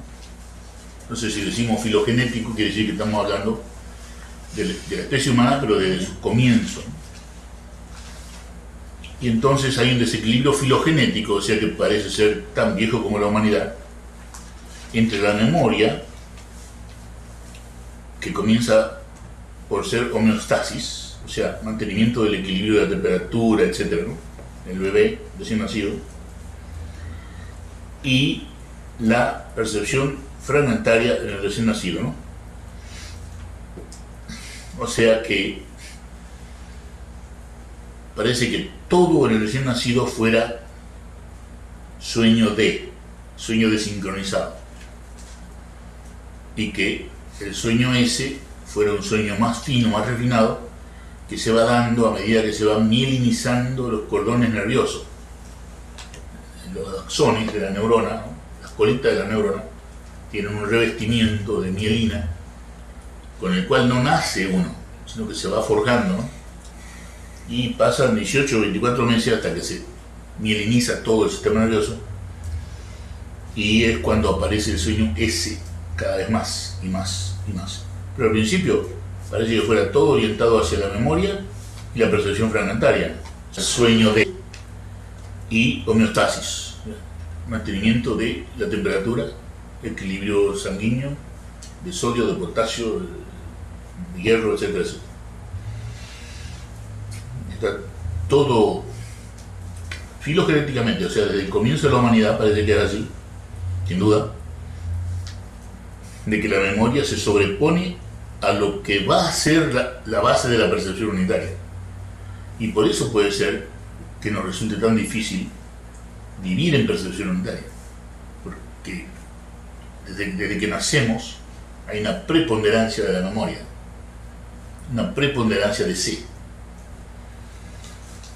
Y si alguna circunstancia, como por ejemplo puede haber sido o no la inversión de los polos y borró la percepción unitaria, no es tan fácil recuperarla. Por suerte se puede recuperar porque está en el cerebro como función potencial, pero no es tan fácil recuperarla como función permanente porque está todo filogenéticamente a favor de la memoria en el desarrollo neurológico del ser humano desde que nace. Por ejemplo, yo doy el ejemplo del doctor Fernández siempre, ¿no? Algunos ya lo habrán escuchado. El doctor Fernández trabajaba conmigo en el centro y el hombre me contó que salió del IBC College, haciendo un curso, y sale al atardecer, ¿no? Y sale a la velocidad legal, de 65 millas por hora, y choca con un camión de Coca-Cola que estaba en T. El camión estaba así en la ruta. Él viene a 65 por hora y choca con el camión. Y en el hospital yo le pregunto, ¿qué pasó? Me dice, no sé lo que pasó. No vi el camión, pero estaba allí, rojo, Coca-Cola, pero estaba volcado el camión. Rojo, Coca-Cola. ¿No lo viste? No. Y le digo, a ver, me interesa mucho, le digo, lo que pasó.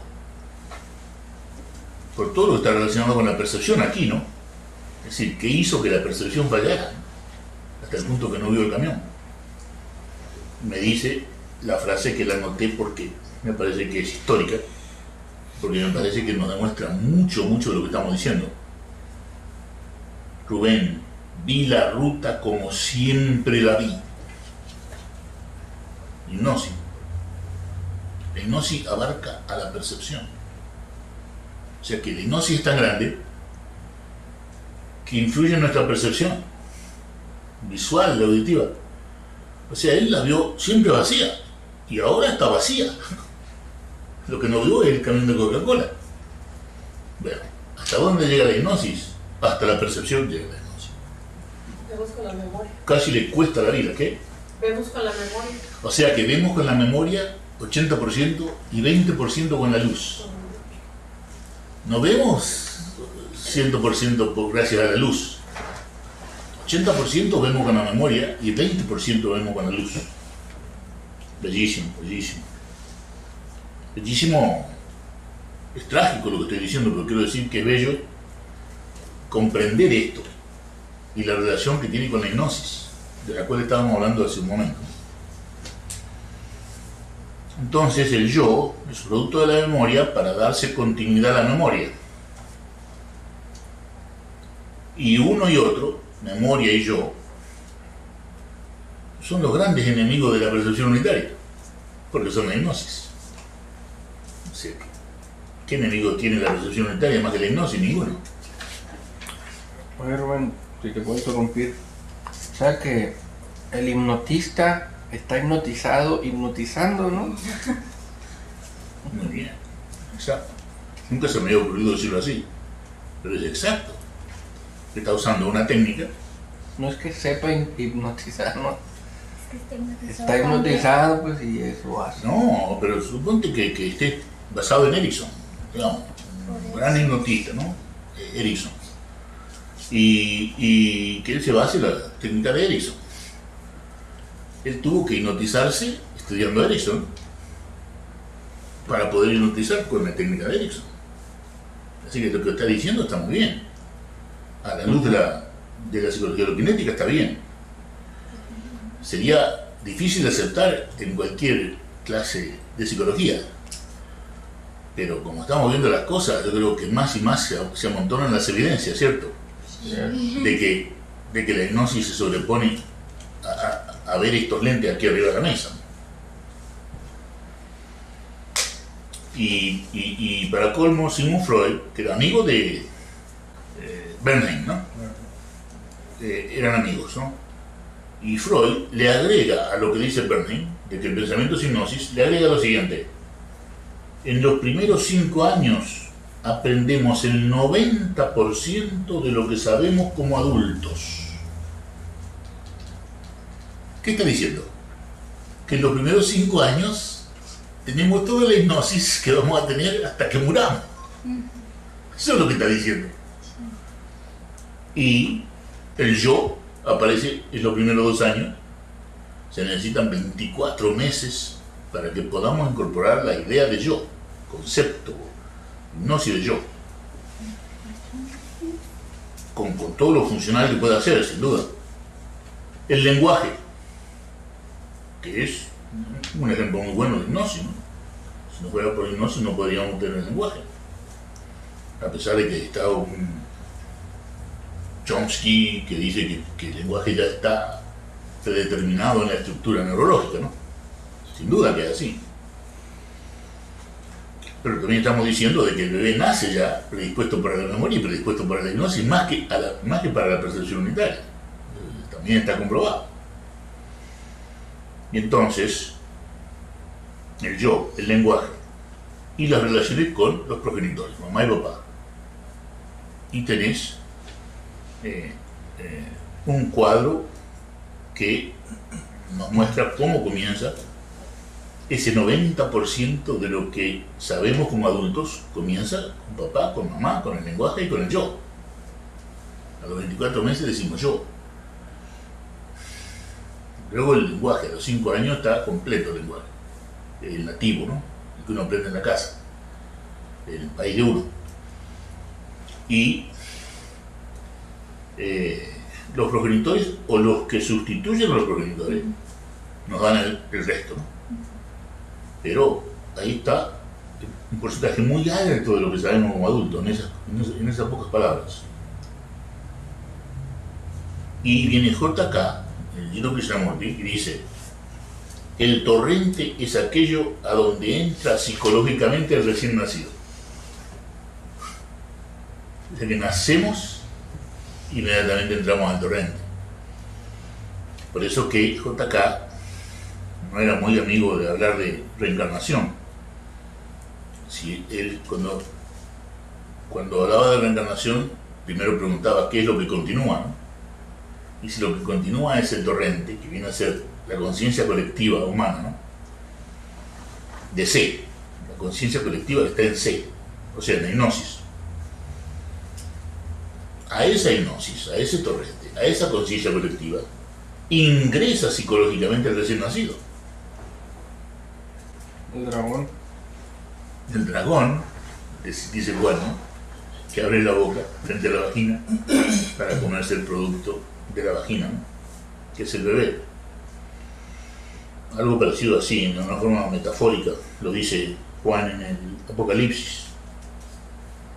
A ver, alguien que quiera contestar esta pregunta. ¿Te animas, Javier?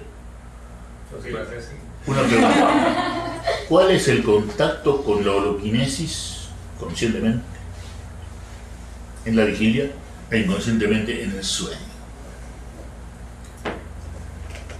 Bueno, en la vigilia es la percepción unitaria. Y en el sueño es la etapa esa. ¿Está claro? Está claro. Esa es la tremenda importancia del estudio del sueño. De que el estudio del sueño nos demuestra que estamos hablando de algo neurológico. En inglés se dice built-in, ¿no? Si tú compras una radio te dice microphone built-in, ¿no? Está dentro de la radio. Quédate tranquilo que está dentro. No ande buscando un micrófono. Está built-in, está construido dentro. Bueno, y la percepción unitaria está built-in en nosotros. Ya está construida dentro de nosotros.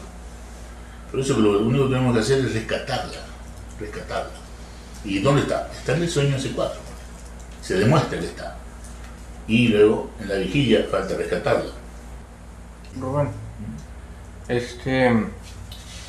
neurológicamente, ¿cuál sería la diferencia entre la PU, la percepción unitaria, y la etapa S4 del sueño? O sea, yo creo que ninguna, ¿te das cuenta? Está demostrado. Ya ves que defines de que el cerebro anterior se da cuenta de lo que hace el cerebro posterior. Claro, la única diferencia es que interviene el cerebro anterior para que te des cuenta. Y acá está en reposo, pues, ¿no? Está... Claro. Y aquí no hay necesariamente conexión con el cerebro anterior, pero está construida dentro nuestro, porque no hay palabra. Si tú despiertas al individuo en ese momento, ese 4, ¿no? Lo hemos hecho. Llega ese 4, lo despiertas y está como perdido. Y no hay pensamiento, no hay yo. Y digo yo, su nombre, así es bellísimo, porque se comprueba de que hay una situación, un aspecto del funcionamiento cerebral donde no está el yo, la memoria, ¿no? Está comprobable. Basta despertar a una persona en ese 4. ¿Es posible que en un momento, aunque sea solo por segundos, la persona se pueda dar cuenta si de la etapa de ese 4, de esa energía? Bueno, mientras duermes no, pero si insistes en la vigilia, sí. Si insistes en la vigilia, sí. Yo no podía creer lo que pasó con mi energía. Yo no podía creer.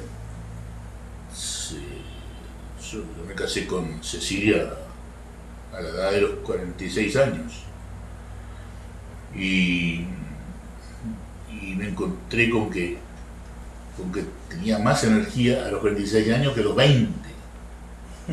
Esto lo digo en nombre de lo más sagrado. Es la completamente verdad. Y entonces yo estaba asombradísimo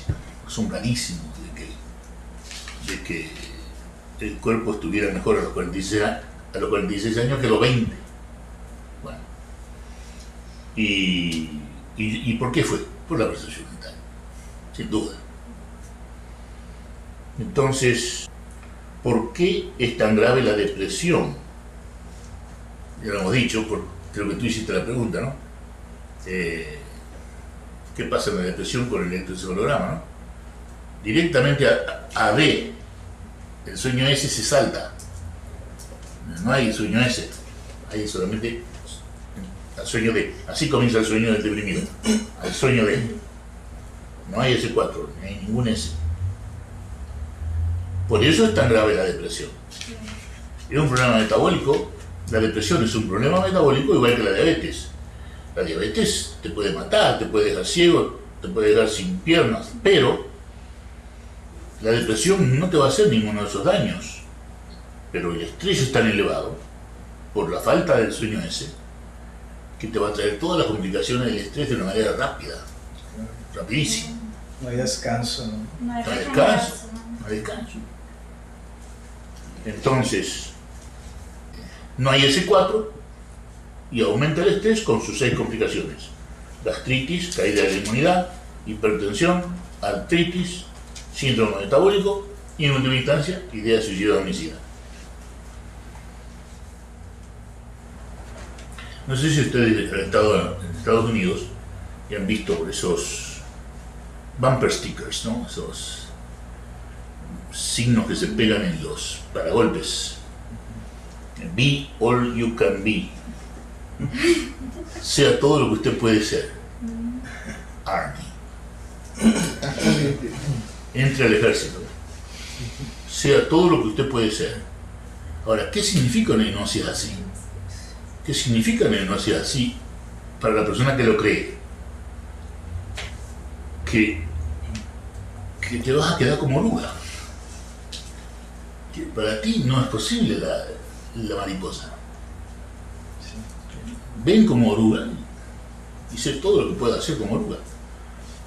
Te están cortando la posibilidad de la mariposa. Porque te están diciendo todo lo que puede ser. ¡Epa! Quiere decir que ya no están diciendo todo lo que el ser humano puede ser. Un soldado. Cuidado. Eso es todo lo que un ser humano puede ser. Yo no guarde. Yo sé que puede ser mucho más que eso. Y entonces yo creo que ni siquiera podemos imaginarnos lo que el ser humano puede ser. La mariposa humana, ni siquiera lo podemos imaginar.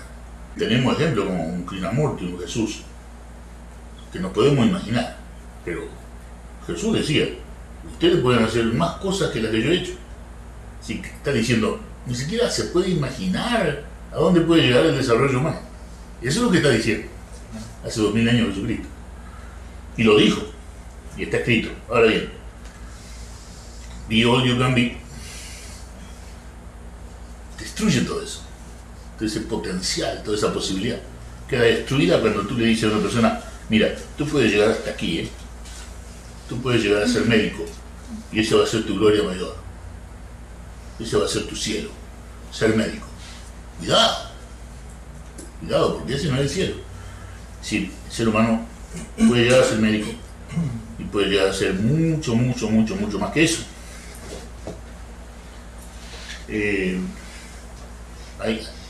Se dice que la cumbre de la literatura mundial es Hamlet, ¿no? Y hay varios personajes. Hamlet es un perturbado príncipe de Dinamarca que escrito por Shakespeare, claro, y todo en poesía, ¿no? Una poesía bellísima. Todo el libro es poesía. Y Hamlet es un perturbado príncipe de Dinamarca que un día ve a su papá, que había muerto, el fantasma de su papá, que le dice que tiene que matar al nuevo marido de su mamá, ex esposa del papá, ahora fantasma. ¿Cuánto que hay ahí implicado, ¿no? De que nosotros matamos por órdenes de los muertos? Que si no fuera por el nacionalismo y las creencias, quizás no matáramos a nadie. No habría ejército ni habría, ¿no?, división. Y todo eso está implicado en esa obra. Por eso dicen que el Everest, la cumbre de la literatura mundial. Entonces, el padre muerto, fantasma, le dice a Hamlet que tiene que matar al nuevo esposo de su mamá, ¿no? Bueno, Hamlet ya estaba perturbado por la muerte de su padre y ahora está más perturbado por la orden del muerto, que es matar. Y la mamá era una persona infiel. No, la mamá estaba segura con el nuevo rey. Porque él era el príncipe de Dinamarca, Hamlet, y su papá había sido el rey. Ahora hay un nuevo rey que se casó con la mamá de Hamlet. Y hay un personaje muy trágico, todos trágicos, no saben, es una gran tragedia, ¿no? Pero Ofelia es la novia de Hamlet, ¿no? Y muere casi al comienzo de la obra.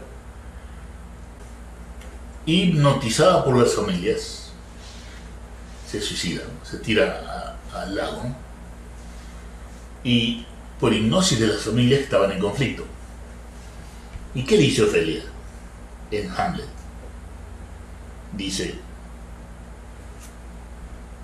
veo todo lo que los hombres, más o menos esto, veo todo lo que los hombres pueden ser y no son. Fíjate lo que dice Ofelia. Y por eso es una obra realmente magnificente, ¿no? De que Ofelia, a pesar de su juventud y a pesar de la hipnosis que la lleva al suicidio, es capaz de decir, cómo me duele ver todo lo que los hombres pueden ser y no son. Bueno, bellísimo. Está relacionado con todo lo que estamos diciendo. Se casa una pareja. Llegan los suegros y los padres. ¿Para cuándo? ¿Para cuándo? ¿Para cuándo qué? ¿Para cuándo los hijos? ¿Para cuándo? Ahora bien, esos hijos son producto de esa hipnosis, o es para que nos cuiden cuando seamos viejitos, o es para darles nuestro amor. Son tres alternativas. ¿Por qué somos padres, no? ¿Por hipnosis de nuestros padres? ¿Para que nos cuiden? ¿Por egoísmo? ¿O es por amor? ¿Cuál de las tres es verdad? En cada caso es para que cada uno lo descubra solo. ¿Es posible que un soldado mate en la guerra sin mucha hipnosis? No. Se necesita un entrenamiento. No sé si ustedes han visto alguna película y tú dime si no es pura hipnosis. Las canciones que cantás, todas las canciones son homicidas y vamos a patear las olas y todo son cosas entre cómica y trágica para hipnotizarte, para matar. Ahora bien, ¿se puede matar en la guerra a un soldado sin hipnosis? No, no puede. Y yo recomiendo la lectura ya para empezar a entrar en el ámbito A, de ese artículo Santidad, ¿no? Que es una compilación de mucho tiempo para dialogarla, no es más que para dialogarla. Y para que comience el estudio de ese ámbito. Para eso fue escrito. No tiene ninguna pretensión más que esa. Y también tendríamos que hablar de la palabra fotizo, que está en el Evangelio, ¿no? Que no se traduce como iluminación, porque eso quiere decir fotizo. Fotos, luz, fotizo, iluminación. En griego, koiné. Teonostos, que era uno de los monjes de la esikia, del camino de la quietud y del silencio, define la iluminación diciendo: iluminación es una inmensa paz, es un don de Dios que no le da mérito al que la recibe y que es inmensa paz e inmensa energía. Definición de Teonostos, de la iluminación: don de Dios, no le da mérito al que la recibe y es inmensa paz e inmensa energía. Y eso así define Teonostos a la iluminación. O sea que es una gracia, es un regalo, no es mérito personal, es paz, es energía, es contento por nada, eso también. Él era uno de los monjes de la esikia, reposo y silencio como forma de vida. Reposo y silencio como forma de vida, era la vida de ellos. Reposo y silencio. Lo que ahora diríamos vagabundos, ¿no? Vagabundos. Y puede existir algo como eso, definido por Teonostos, sin un componente neurofisiológico. Es decir, tiene que estar pasando algo en el cerebro para que se dé algo así. Y ese es nuestro deber, ¿no es cierto? Quizás no es nuestro, que estamos haciendo un trabajo de pionero para abrir una enseñanza, pero es un trabajo que tendrá que abordarse de manera inminente, ¿no? ¿Cuál es el componente neurofisiológico del ámbito A? Y la santificación, que yo les ruego que lo lean para la próxima vez, es otra cosa que hay que ver desde el punto de vista psiconeurológico. ¿Qué hay? Por ejemplo, ¿qué hay en un santo? No un santo, tú eres santo, ¿no? Porque lo diga el Papa, sino esa gente como la que has mencionado tú, ¿no?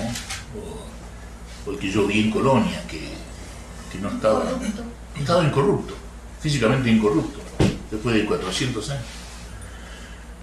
Yo lo vi eso en Colonia, Alemania, ¿no? Con un compañero de residencia psiquiátrica, alemán, Karl Jung, y de Colonia, Alemania, ¿no? Y me llevó a la catedral de Colonia, que es famosa por muchas razones, ¿no? Una belleza subir esa escalera de caracol en medio de ventanales sin nada, vacíos, ¿no? Ventanales triangulares, y uno va subiendo la escalera de caracol y siente la inmensidad, ¿no? Siente la sensación de inmensidad. Arquitectónicamente una maravilla. Y está también este personaje allí, ¿no? Incorrupto. ¿Qué componente neurofisiológico hay ahí? ¿Cómo vamos a dejar sin estudiar eso? ¿No? Si puede ocurrir de que sea materia incorrupta, algo que ocurra dentro del cerebro, lo vamos a dejar sin estudiar. Ya llevamos por lo menos 300 años de ciencia sin estudiar eso. No es un crimen, es algo que tiene que ser estudiado. Yo no dejo de ir a un congreso de psiquiatría que ya me conocen que yo voy a decir esto. Es necesario estudiar el componente neurofisiológico de lo que se llama santificación e iluminación. Y por supuesto, yo soy un chiflado. Pero estamos hablando de algo muy serio. Si un hombre tuvo 400 años sin corromperse, es necesario saber por qué. Porque nos puede ayudar muchísimo en nuestra vida. No es porque queramos saber de ese muerto, porque nos va a ayudar a nosotros en nuestra vida a saber ¿Qué pasa en un cerebro transformado? Nos va a ayudar en nuestra vida antes de morir. Y el examen que iba a ser para la clase que viene, ya lo hicimos en esta clase, así que vamos a tener más tiempo en la próxima clase. Pero bueno, entonces, lo que hemos visto es, en esta segunda parte, perdonen que me estoy hablando mucho abajo, es el sueño de JK. ¿Qué clase de sueño? ¿Está muerto ahí en la cama? ¿Shavasana, en posición del cadáver? Que ni siquiera deja una arruga en la cama, en la sábana. ¿Qué pasa en el recién nacido? Que hay tanto desequilibrio de memoria y homeostasis y nada de percepción unitaria, ni siquiera en el sueño. Todo el sueño es desincronizado. Eso está en contra del ser humano para acercarse a la percepción unitaria. Es decir, que estamos predispuestos de nacimiento más a la memoria que a la percepción unitaria. Cuidado. Vi la ruta como siempre la vi. Demostración de lo anterior. Nacemos con más memoria que percepción. Y el médico que choca con el camión de Coca-Cola y te dice, vi la ruta como siempre la vi, está relacionado con la preponderancia de la memoria en el recién nacido y con el sueño como único sueño del recién nacido. Claro que sí. Y por suerte que no murió. Pérdida total del automóvil, pero él se salvó por un pelo. Y después hablamos un poco del yo y la memoria. Yo como producto de la memoria, que Freud dice que toda la hipnosis la aprendemos en los 5 primeros años. 5 primeros años. Ya estamos hipnotizados para el resto de la vida. Y Hamlet dice, nacemos en esa sopa de hipnosis que le llaman torrente. Podemos llamarle la conciencia colectiva de la humanidad, ¿no? También inconsciencia colectiva de la humanidad, como le llamaba Jung. El inconsciente colectivo y el consciente colectivo constituyen el torrente. Y ahí nace el niño que nace. Todos nosotros, ¿no? Y hemos visto por qué es tan grave la depresión, porque no hay ese. Y no hay ese, que decir que hay más estrés, más complicaciones, las 6 complicaciones del estrés. All you can be all you can be. Todas las instrucciones hipnóticas que nos determinan hasta dónde tenemos que desarrollarnos. Ah, yo puedo desarrollarme hasta aquí. Gran error. Es decir, todas esas ideas de que hasta aquí puedo desarrollarme son falsas, porque no tenemos ninguna idea hasta dónde puede desarrollarse el ser humano. Es infinita la capacidad de desarrollo del ser humano. Y está en el Evangelio Jesucristo diciendo, ustedes harán cosas más grandes que las que yo hice. Ofelia, el personaje de Hamlet, mi personaje favorito de Hamlet, ¿no? Que se dice que es la obra más grande de literatura. ¿Qué dice al morir antes de suicidarse? Por hipnosis. Ah, todo lo que el hombre puede ser y no es. Todo lo que el ser humano puede ser y no es. ¿Y por qué tenemos hijos? Y matar en la guerra es hipnosis. Y entonces, un poquito del ámbito A, que por eso les recomiendo que lean Diálogo sobre la conciencia y el artículo sobre santidad, para hacer un poco el equilibrio con todo esto, ¿no? Y ya poder empezar a hablar del ámbito A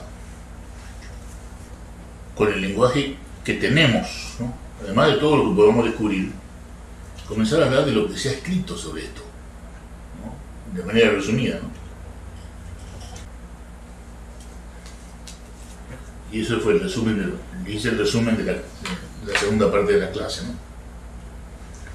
Sí. Y yo creo que aquí hay mucho para dialogar, por eso es que dejo más tiempo para dialogar, si ustedes quieren. Yo agregaría ¿por qué quiero tener hijos? ¿No? Porque no estoy completamente feliz y como me gustan los niños, me voy a entretener con un niño que me puede dar felicidad temporalmente, aunque esté todo este terror. En Estados Unidos, las niñas se quedan embarazadas para recibir los $800 por mes de bienestar social. Tienen 3 o 4 hijos y son casi $3.000 que reciben por mes por los 3 o 4 niños. O sea que es un modus vivendi, una manera de vivir. Además lo que dices tú. Sí. Y por supuesto que el embarazo de la adolescente en Estados Unidos tiene proporciones gigantescas, más que en ningún país, porque el Estado lo subsidia, el embarazo de la adolescente. Sí, el aspecto biológico de la memoria es de uso común en ciencia, o sea, porque generalmente la memoria se asocia a la capacidad eidética. Entonces, utilizar el término memoria para la memoria biológica, no sé si es común en ciencia. Sí, sí. Y es común en ciencia. Sí, por ejemplo, me sorprendió para mi placer, en un congreso sobre genética, que el mayor genetista que estaba presentando dijera, yo me paro y le digo, ¿podría usted definir el gene? Yo hago las preguntas mías son así. Aquí no le pregunté cuál es el propósito de su enseñanza. Él dice que se termine el pecado y el error. Y este genetista, que no me acuerdo el nombre en este momento, le preguntó, ¿puede definir el gene? Y me dice, muy simple, el gene es la memoria de la síntesis de proteínas. Fíjate vos, uno de los genetistas más grandes del mundo, como todo grande, te la hace fácil. El que sabe, como un bomb, te hace fácil la física. Y este hombre que sabe de genética, fíjate vos cómo te define el gene. Es la memoria de la síntesis de proteínas. Y dice, clic, ¿no? Se me aclaró la genética con esa frase, clic. Se me aclaró toda la genética. Y me senté, gracias, ¿viste?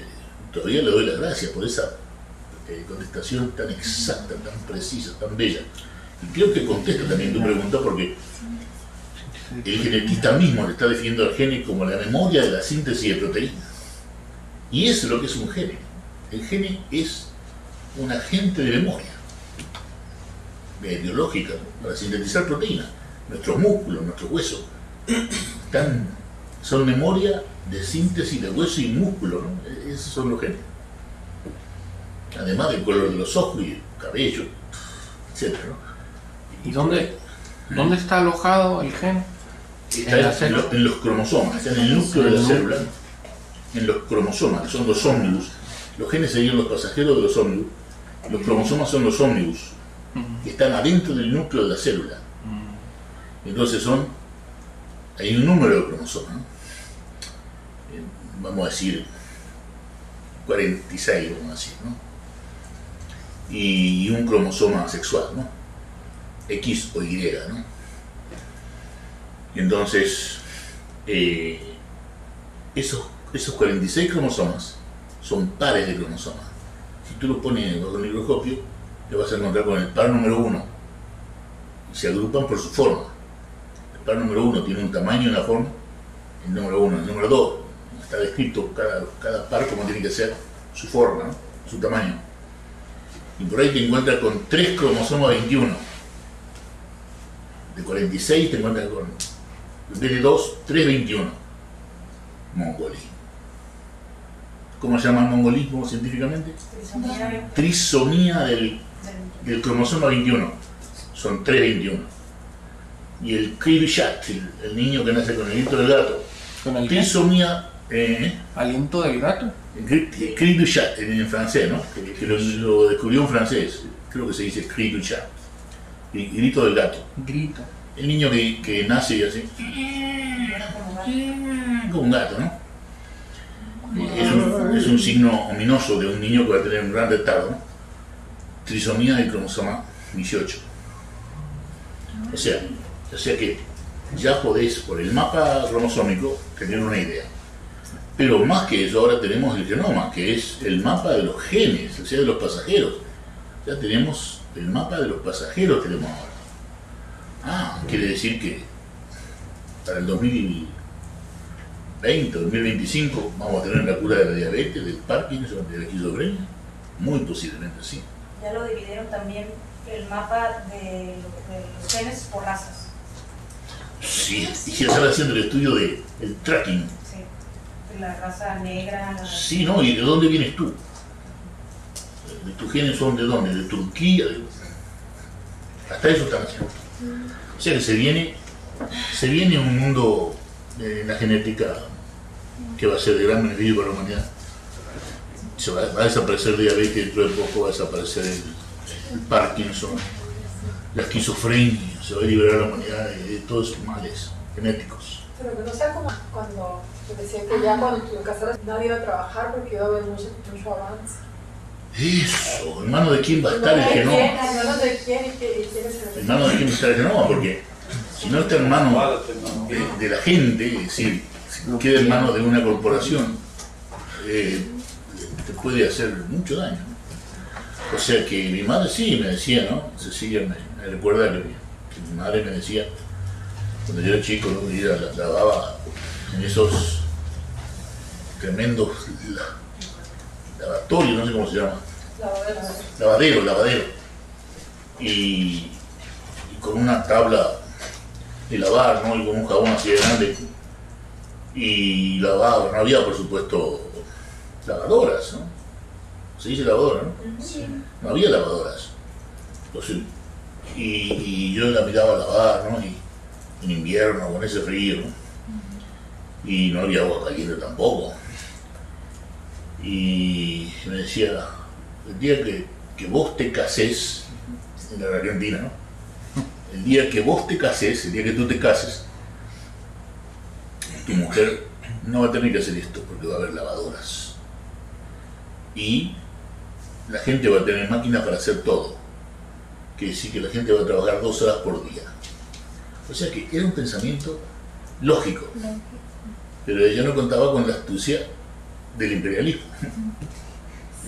De que todo eso que puede ser verdad, no lo es, porque hay señores que quieren tener la miseria para tener esclavos. 2 horas, qué suave.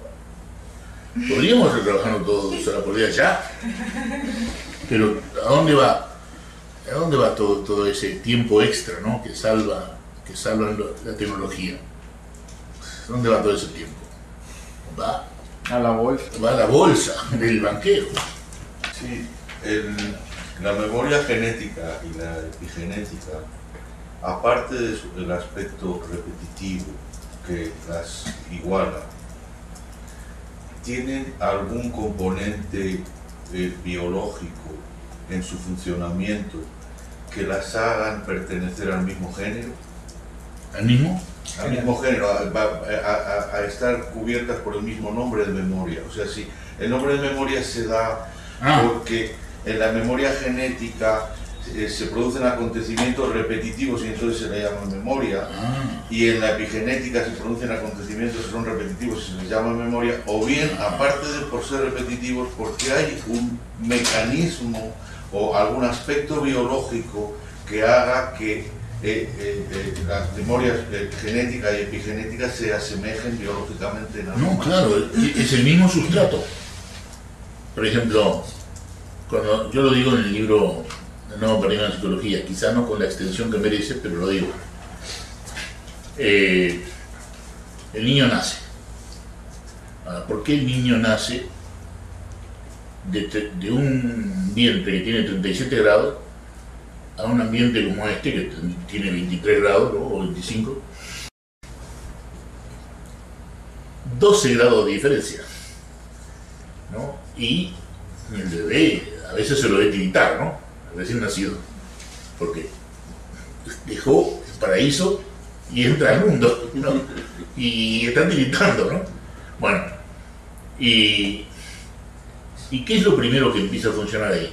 El mantenimiento de la temperatura, 12 grados de diferencia, y se mantiene a 37 grados la temperatura del bebé. ¿Qué es eso? Homeostasis. ¿Qué es eso? Memoria. memoria genética. Ahora bien, ese es el sustrato de toda la memoria. O sea, de toda la memoria. Sobre ese sustrato, eso lo digo en el nuevo problema de psicología, sobre ese sustrato homeostático, ¿me van siguiendo, no? Sobre ese sustrato homeostático nace el yo. Pero se necesitan 24 meses. Y sobre ese sustrato del yo, ya agrégale lo que tú quieras. Be all you can be. ¿Sí o no? Sí. Se puede agregar lo que quieras. Las oraciones que aprendemos, todo. Le puedes agregar ahí lo que quieras. Incluso con JK hubo un diálogo muy serio sobre la oración, ¿no? Y si la oración, eso no es hipnosis, ¿no? Porque el te dice, Señor, dice, no tenemos que discutir mucho para darnos cuenta que lo es, dice JK. La oración es hipnosis. Pero había un sacerdote que defendía la oración y decía que una vida sin oración es una vida que le está faltando un brazo, decía, ¿no? Y que el te dice, Señor, si usted quiere vivir, la oración tiene que desaparecer. Le dice Krishnamurti al sacerdote. El sacerdote estaba colorado. ¿Por qué? Porque le cuesta a una persona dejar la oración. ¿A qué persona le cuesta dejar la oración? A RFG. Yo por ahí, cuando me siento medio mal, allá ando con el Padre Nuestro cuesta. En serio. Y entonces, que si cuando uno está en una tensión muy grande, y ahora, ¿me ayuda el Padre Nuestro a mí? Yo creo que sí. Ahora que Namuti te dice, eso es una vulgar hipnosis. Yo cuando estoy hasta el cuello, ¿no? Hay veces que hay situaciones que todos estamos en situaciones extremas, ¿no? Alguna vez, ¿no? Por suerte no siempre. Y en ese momento, Padre Nuestro te dando cierre, ¿no? Quiere decir que Namuti te dice, es hipnosis. El sacerdote te dice, sin eso te falta un brazo. ¿Y cuál de los dos tiene razón? ¿Qué es lo que descubre uno en el camino? Tenemos un amigo que está pasando por una muy mala situación y ha regresado a la oración, ¿no? Le preguntas a él si le hace bien, te va a decir sí. Y entonces,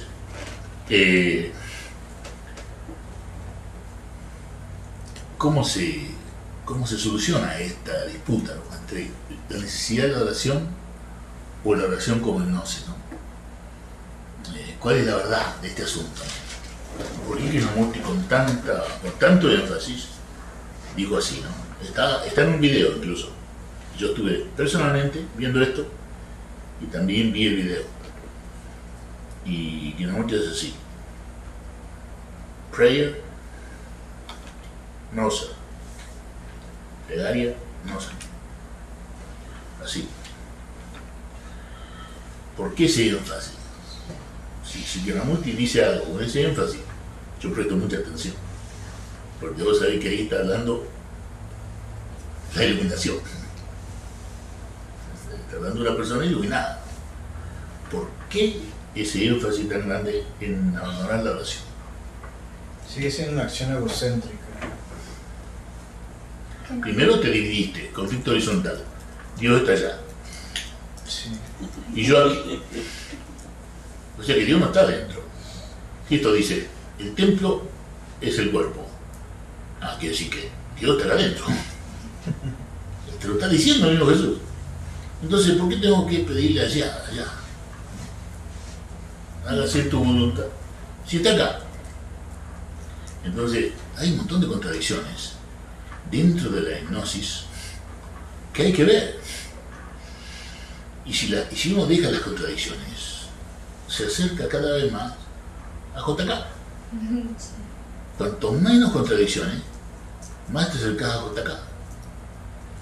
Entonces te das cuenta que hay una paz, que es la paz del silencio, esikia, el camino del reposo y del silencio.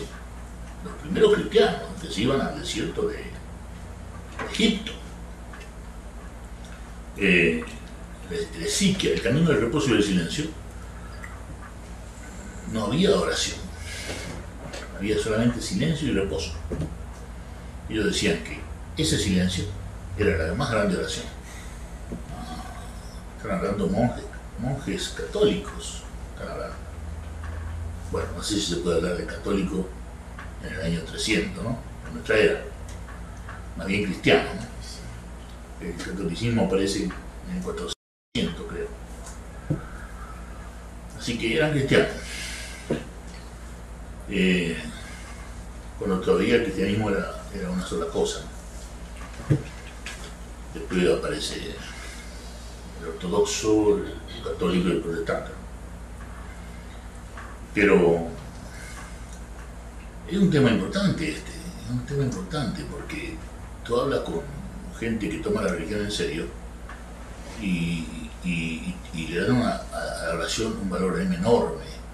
Ustedes oyeron hablar de Rasputín, ¿no? Rasputín. Sí, les voy a dedicar un minuto a esto si ustedes no tienen inconveniente, porque no hay tema tabú y creo que está relacionado con lo que estamos hablando. Cuando yo llego a Rusia, voy a un pueblito que se llama Tikhvin, que era el pueblito de la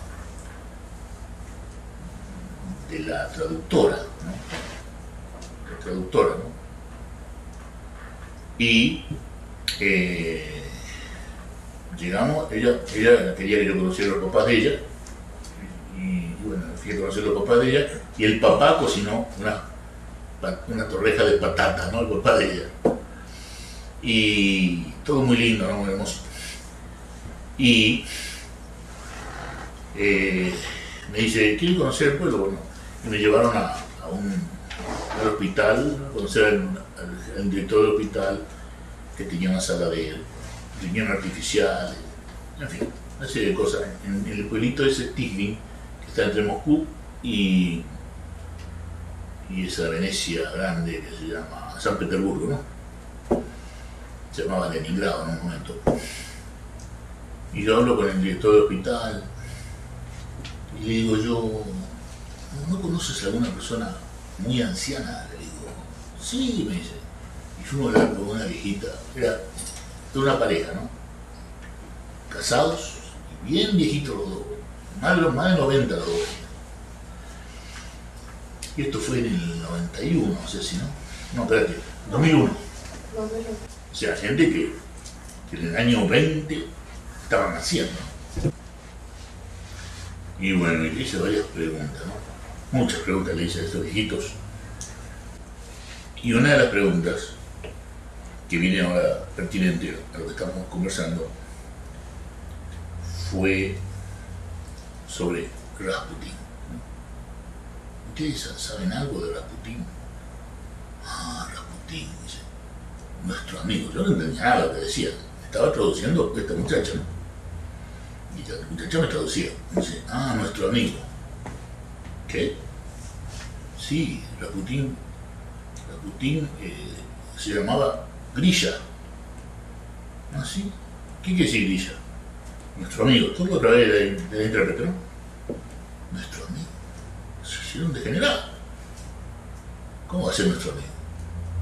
Bueno, resulta que la gente en esa zona donde él vivía, Rasputín, lo adora.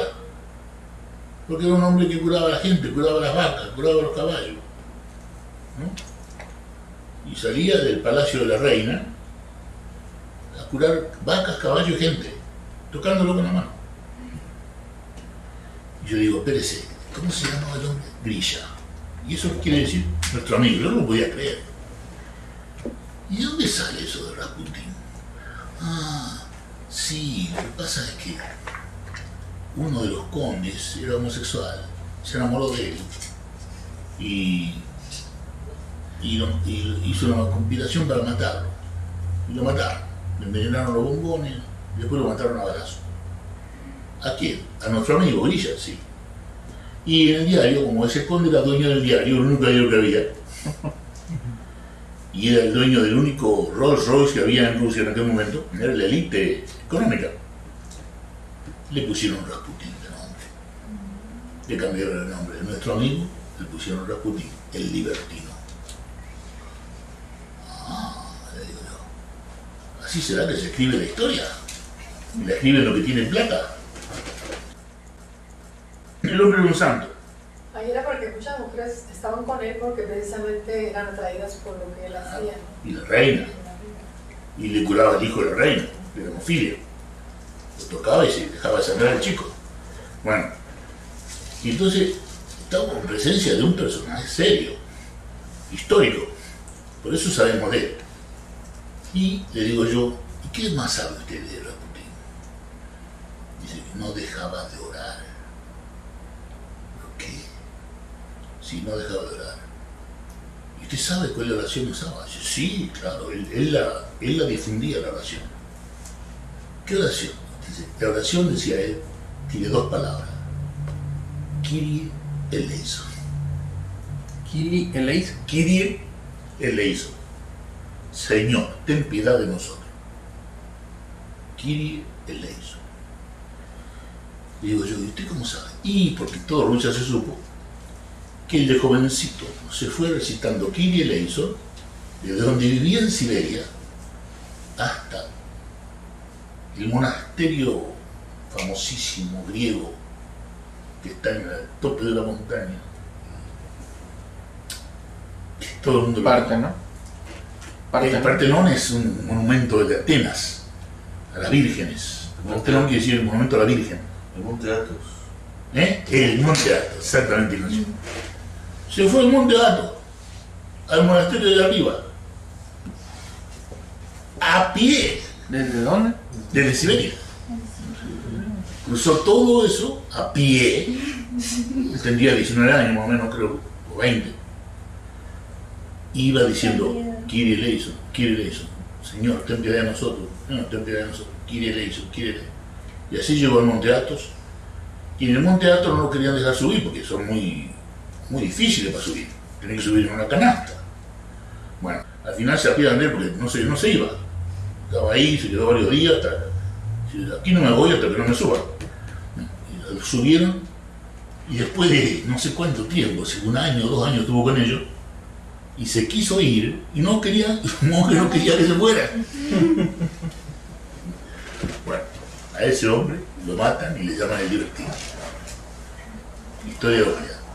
Ahora, a mí lo que me molesta es que un hombre que curaba animales y personas, que curaba al hijo de la reina, que vivía una vida de santo, casado con hijos, pero una vida de santo, le llaman el libertino. Pero una cosa que también me molesta, si comparo todo esto con lo que dice Cortacá, es que se la pasaba orando. Entonces, ¿qué valor tuvo para Rasputín la oración? Parece que mucho. ¿Y por qué entonces Krishnamurti dice prayer? No sé, prayer, no sé. Algo así, o prayer, show, plegaria, tira, algo así. Qué tremendo dilema, ¿no? Tener toda esta información, se crea en mí un dilema con respecto a la oración, que todavía persiste. Yo no lo tengo solucionado. Y todavía recurro a la oración. Si Krishnamurti supiera esto, me sacaría de la herencia que me dejó. Pero bueno, ustedes saben que Krishnamurti no me dejó ninguna herencia, pero sí, dejó la herencia de la enseñanza, bendito sea. Pero qué dilema, ¿no? De que un Rasputín, que en realidad era una buena persona, desprestigiado por razones que acabo de mencionar, oraba y que JK, no señor, ¿no? Es un dilema. ¿Será que la oración es una buena hipnosis, como los 10 mandamientos?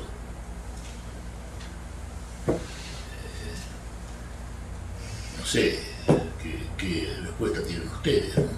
Pero no es huir, orar, porque cuando hay un problema te pones a orar, estás como huyendo de ese problema. No querer ver, ¿no? ¿Es verdad? No querer Sí, ver. pero en cambio Rasputín oraba pero era mientras caminaba. Entonces eso ya no es huir de un problema. Sí, sí, tienes razón. Tienes razón, gracias. Sí, este es un tema muy serio, muy serio. Tal vez es como el nombre de meditación mal usado. Claro. Orar, orar. Y por otro lado, Claro. decir apiádate de nosotros no es necesariamente orar. Bueno, él decía que la oración era de 2 palabras. Apiádate de nosotros. Kyrie eleison, que todavía se usa en la Iglesia Católica. Kyrie eleison se dice mucho en la misa. Kyrie eleison. Sí. Pero él usaba nada más que esa parte de la misa. Kyrie eleison, nada más. Ni siquiera el Padre Nuestro. Pero también se me ocurre que cuántas personas oran, ¿no? Supongamos el yo creo, ¿no? O el el credo. Pero solo como repetición y bueno... Pero el credo no es una oración de Jesucristo. Ah, sí, a eso voy. Y cuando viene el Padre Nuestro y uno intenta la percepción unitaria, bueno, la diferencia es también estar en percepción unitaria, sí, o solo estar repitiendo lo que me enseñaron, ¿no? Bueno, y lo curioso es que si tú lees el capítulo 6 de Mateo, ¿no?, que es donde está el Padre Nuestro, cuando Jesús da el Padre Nuestro a los amigos, él da el Padre Nuestro y dice, recen así. Y una vez que da el Padre Nuestro dice, pero no se olviden que antes que abran la boca, Dios sabe lo que ustedes necesitan. Que estaba el mismo dilema en el mismo Jesucristo, sí, de que tal oración inmediatamente te libera de ella. Que estamos hablando algo serio. Sí. Es un dilema hasta para Jesucristo, por lo visto, porque después que da la oración dice, no se olviden que Dios ya sabe lo que ustedes necesitan. No tienen que pedirle nada. ¿Cuál? Y la oración está muy unida al aspecto repetitivo. Entonces, estamos precisamente, el tema de hoy es lo repetitivo, la memoria. Pero también es cierto que la literatura sagrada, o sea, la que habla propiamente del ámbito, o coherentemente del ámbito A, cuando se lee, abre la comprensión. Entonces la oración, aparte de un aspecto repetitivo, es literatura sagrada. Entonces, si se dice el Padre Nuestro, como igual que se lee pues las notas de Krishnamurti, por ejemplo, que más se llamó diario, pues es como leer la obra escrita, ¿no? Es una parte esencial de la vida, ya no es una repetición. Sí, y aparte le falta mencionar que el Padre Nuestro al que hace referencia es el Padre Nuestro que está bien interpretado, creo yo, y que lo has escrito muchas veces en algunas partes donde dice, sí, Padre Nuestro que está siendo desconocido ya. Sí. O sea, nos ubica al hecho. No es el Padre Nuestro ese que se repite, sino que es el Padre Nuestro... No, analizado te está diciendo, quédate aquí y hacer todo lo contrario. O sea, es bien el Padre analizado. Nuestro que no es el que nos aparta, sino el que nos, sí, trae al hecho. Sí, sí. Uno abandona la voluntad de Dios desde un pensamiento funcional, ¿no? Un ámbito ser funcional. Y al decir, abandona la voluntad de Dios, dijiste un montón de cosas. Sí. De que ya no interviene en yo. Exacto. Sí. Es tu voluntad, no la mía, ¿no? Sí. Bueno, y todo esto son temas que me parece que son importantes para este diplomado, porque si vamos a incursionar, como tenemos que hacerlo en el ámbito A, tenemos que empezar a hacerlo de esta manera, ¿no? Con lo que sabemos del ámbito A, por lo que se ha dicho del ámbito A. Y después veremos si podemos descubrir algo del ámbito A, ¿cierto? ¿Y cuál es el componente neurofisiológico del ámbito A? O del B. Bien, Bohm decía de que hay un cambio molecular en la neurona, para que uno pueda estar en la percepción unitaria. O como contingencia de la percepción unitaria hay un cambio molecular de la neurona, quizás sea mejor decirlo de esta última manera. Claro que sí, si no, no puede existir.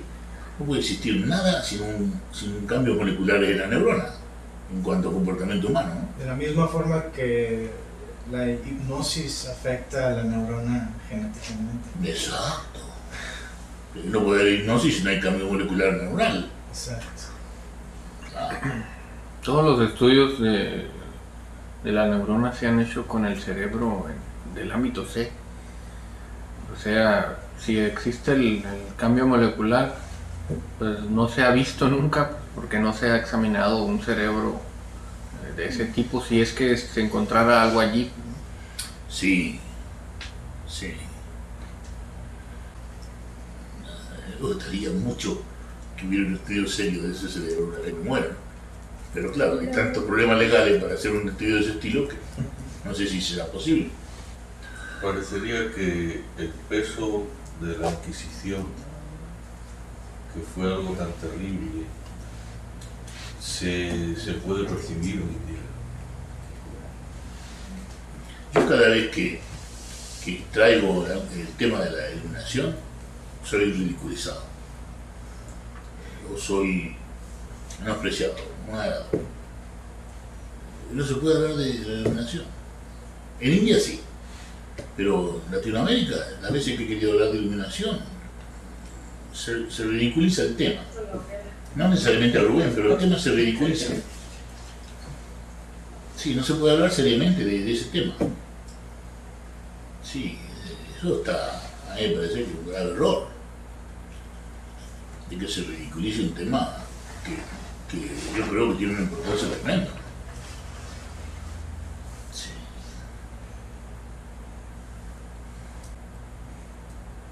No sé si ustedes tienen algún comentario en Buenos Aires.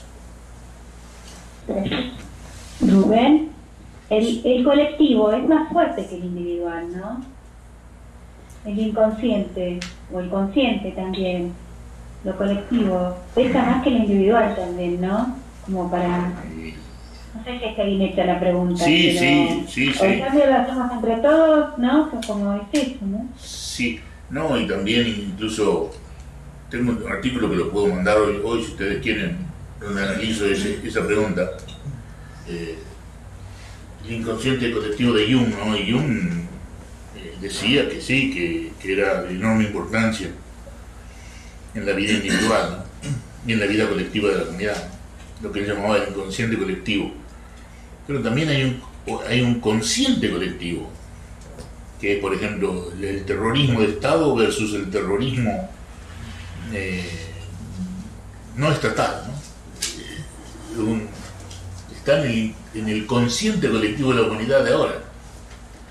Terrorismo de Estado versus terrorismo no estatal. La base del miedo de la gente, la base de la invasión a países, la base de mil cosas. Y eso es parte del consciente colectivo, ¿no? Pero en el consciente colectivo, según Jung, hay todavía más cosas. No sé si estamos en diálogo. Sí. Sí, en el consciente colectivo hay muchas más cosas. Por ejemplo, la idea de los arquetipos de Jung, ¿no? Que cuando uno analiza sueños en base a eso, se encuentra con sorpresas tremendas, ¿no? Y con beneficios tremendos para la persona. Y lo hemos hecho, ¿no, Cecilia? Pero en el individuo está contenido el inconsciente colectivo.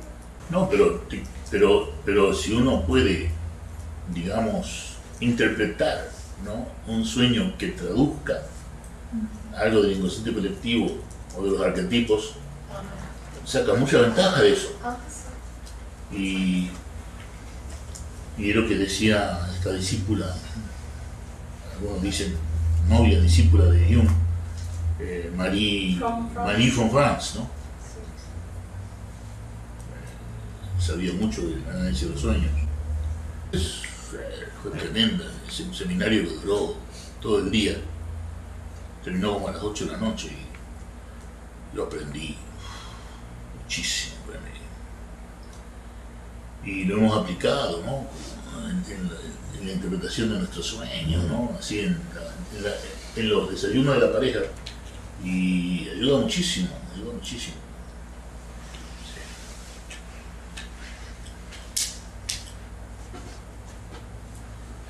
No sé si hay alguna otra pregunta o comentario.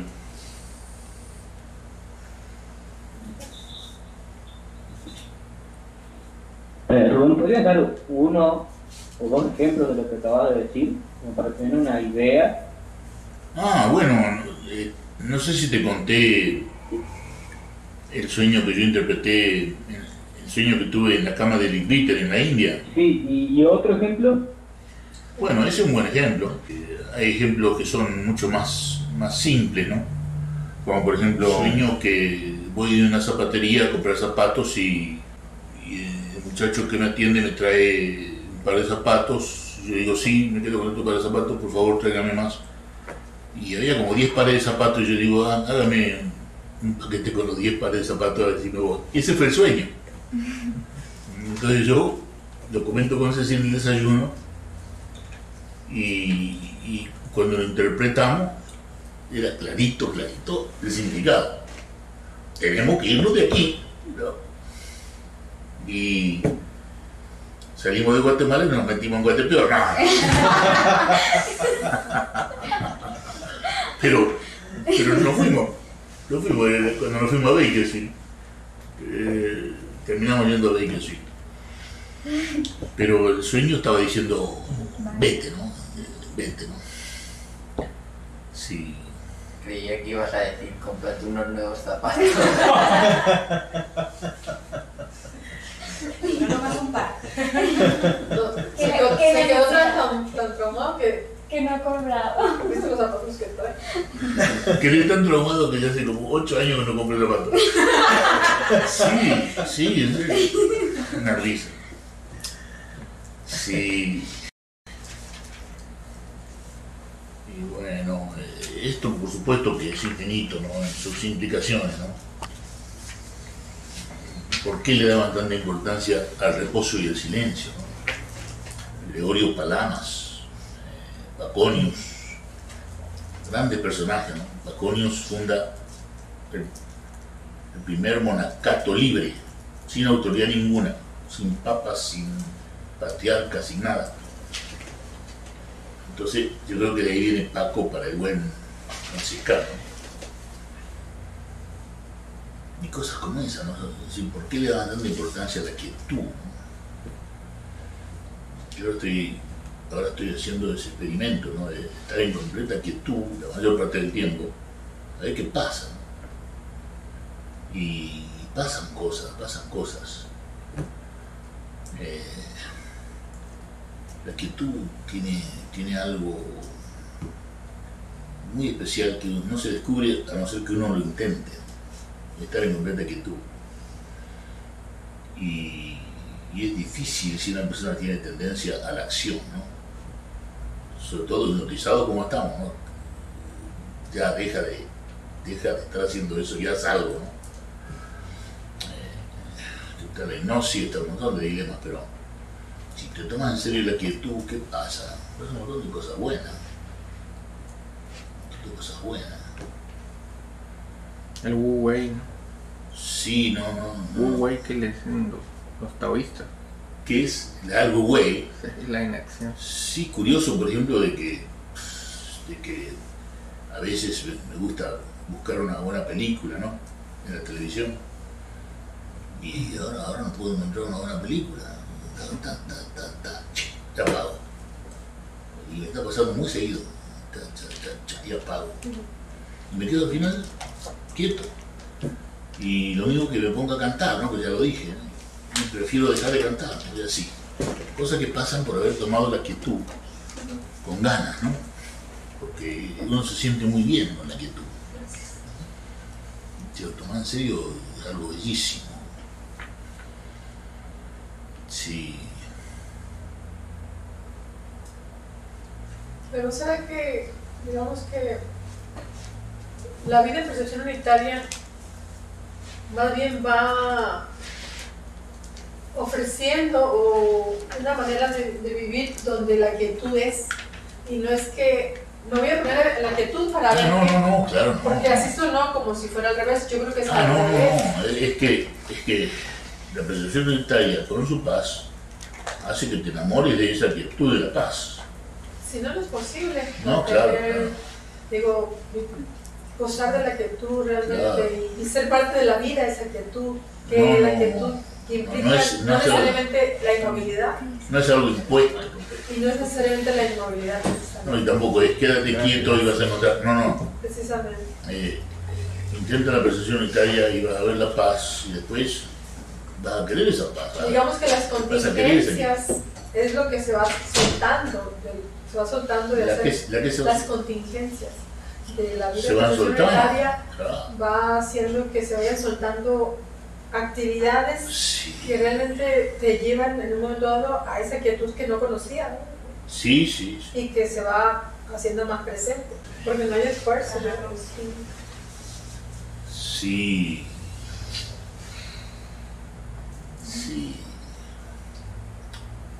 La quietud es muy importante. También otra cosa que la sociedad rechaza, la quietud, el silencio, ¿no?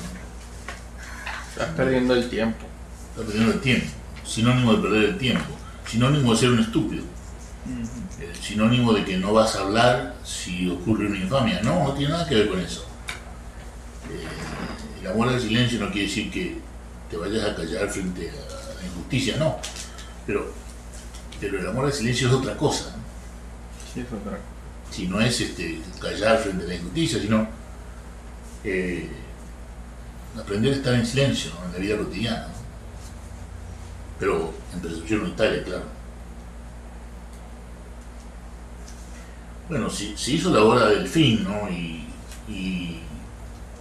en realidad ocupamos 15 minutos de más en el break. No sé si ustedes quieren continuar estos 15 minutos o no. Si hay preguntas o comentarios. Comentario. Porque está relacionada a la oración. Como me llama la atención lo común que hay, por ejemplo, el intento de la percepción unitaria de dejar que aquello obre en nosotros. Abrir la puerta no sagrada. Exacto. No es que vayas allá, sino que abre la puerta y te quedas quieto. Y dejar que aquello obre en nosotros. Claro. Por eso, si lo que ves es todo lo que hay, entonces, claro. Podemos intentar que Dios obre en nosotros y se haga su voluntad. Sí. Incluso la santificación en la literatura cristiana original era algo que hace el Espíritu Santo en uno, siempre y cuando uno esté quieto y sin hacer nada. O sea, así se describía el proceso de santificación. Tú te quedas quieto y dejas que el Espíritu Santo haga su trabajo. Bueno, decir incluso en el Padre Nuestro, por ejemplo, la oración hablada, cómo se decía, Señor, tu voluntad. O sea, se haga tu voluntad. Y luego, danos nuestro pan. Todo. Danos todo, pan. Por encima de la sustancia. Pero San Jerónimo lo traduce supersustancial. El Padre Nuestro de San Jerónimo es Pater Noster supersustancialis danos a nobis. Panem nostrum supersustancialis danos a nobis.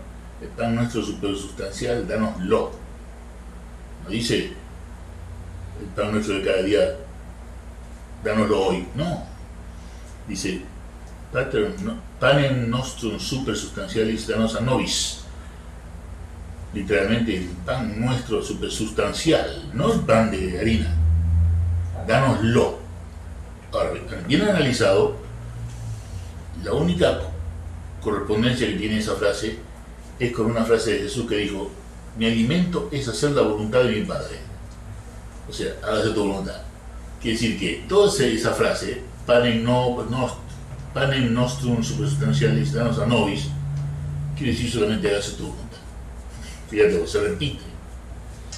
Y por eso se odia el silencio, porque claro, el silencio, es lo que decía Javier, es el fin de la voluntad propia. Y como psicosocialmente no se espera nada que venga de ninguna parte, sino de la propia voluntad, entonces estamos en la frontera de lo que es perder el tiempo. Claro, claro. Sobre todo en una sociedad que está basada en el provecho, en el dinero, en el crecimiento y una serie de barbaridades como esa, que hacen la vida del ser humano prácticamente imposible, ¿no? 318% de aumento de suicidio en Argentina. Me entero 2 días atrás. 318% de aumento del suicidio adolescente en la Argentina. Ah, caramba. ¿Eso se escuchó eso en Argentina, lo que estoy diciendo? Sí, sí, Rubén, se escuchó y quería comentarte que hay un juego por internet que están experimentando los adolescentes que se llama el ahorcadito, que es atar seis nudos y ponérselo en la cabeza y supuestamente cuando se cuelgan se van a desatar los nudos cuando juegan ese juego. Eso les dice el sistema, ¿no? de internet. Son como todas órdenes que los muchachos tienen que ir cumpliendo. Y eso ocurrió en Salta, que es donde dice el artículo que enviaste que creció el 318%, ¿no? El suicidio adolescente. Quiere decir que estamos otra vez hablando de hipnosis, ¿no? Exactamente, y ahora se difundió por todo el país. Qué increíble, che. ¿Se difundió por todo el país la noticia o el hecho? No, el juego de autoasfixia. El juego. Hay como oleadas de que se pone en moda un juego de autoasfixia entre los adolescentes y bueno, se van dando, no sé si alguien más lo escucha. Es algo que se está escuchando últimamente, ¿no? Y en varias partes del mundo. Chicos que juegan experimentando con juegos de autoasfixia, ¿no? Para tener esa sensación de mareo y muchas veces termina con la muerte. Bueno, hace poco murió Carradine, un famoso actor. Acaba de morir también con ese juego. Y creo que la cifra, según la recuerdo, es 328% el aumento Sí, de suicidios. Bueno. Sí, bueno, y en el artículo al final decía, ¿será que estamos construyendo un mundo donde la vida humana se está volviendo imposible? Así decía el artículo, ¿no? Y me interesó esa manera de presentarlo y por eso lo compartí, ¿no? De que es posible que estemos haciendo una vida humana imposible. Bueno, seguro que estamos cerca. Antivida. Antivida. Una vida antivida, ¿no? Sí. Si hay esclavitud, si hay miseria y si hay guerra permanente, vamos a hacer una vida humana imposible de vivir, ¿no? Muy difícil de vivir. Y también lo que pienso es qué contexto familiar tienen esos chicos que hacen esas cosas, ¿no? Que siguen a lo que le dice la computadora, dónde están sus padres o su familia, quién los contiene y por qué juegan a ahorcarse. O sea, es la sociedad en la que están viviendo también lo que los lleva a hacer eso, ¿no? Sin duda, sí, lo que estoy diciendo es que lo que dice el artículo, ¿no? Relaciona la vida que hace el ser humano con este fenómeno del aumento del suicidio, ¿no? Que es hiperbólico, un aumento tremendo. Y hay que pensar en la vida que hacemos para que una cosa así suceda, ¿no? Sí.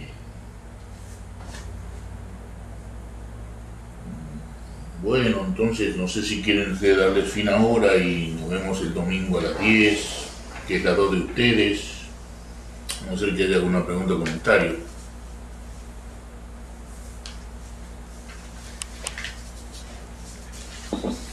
Sí, no hay más preguntas.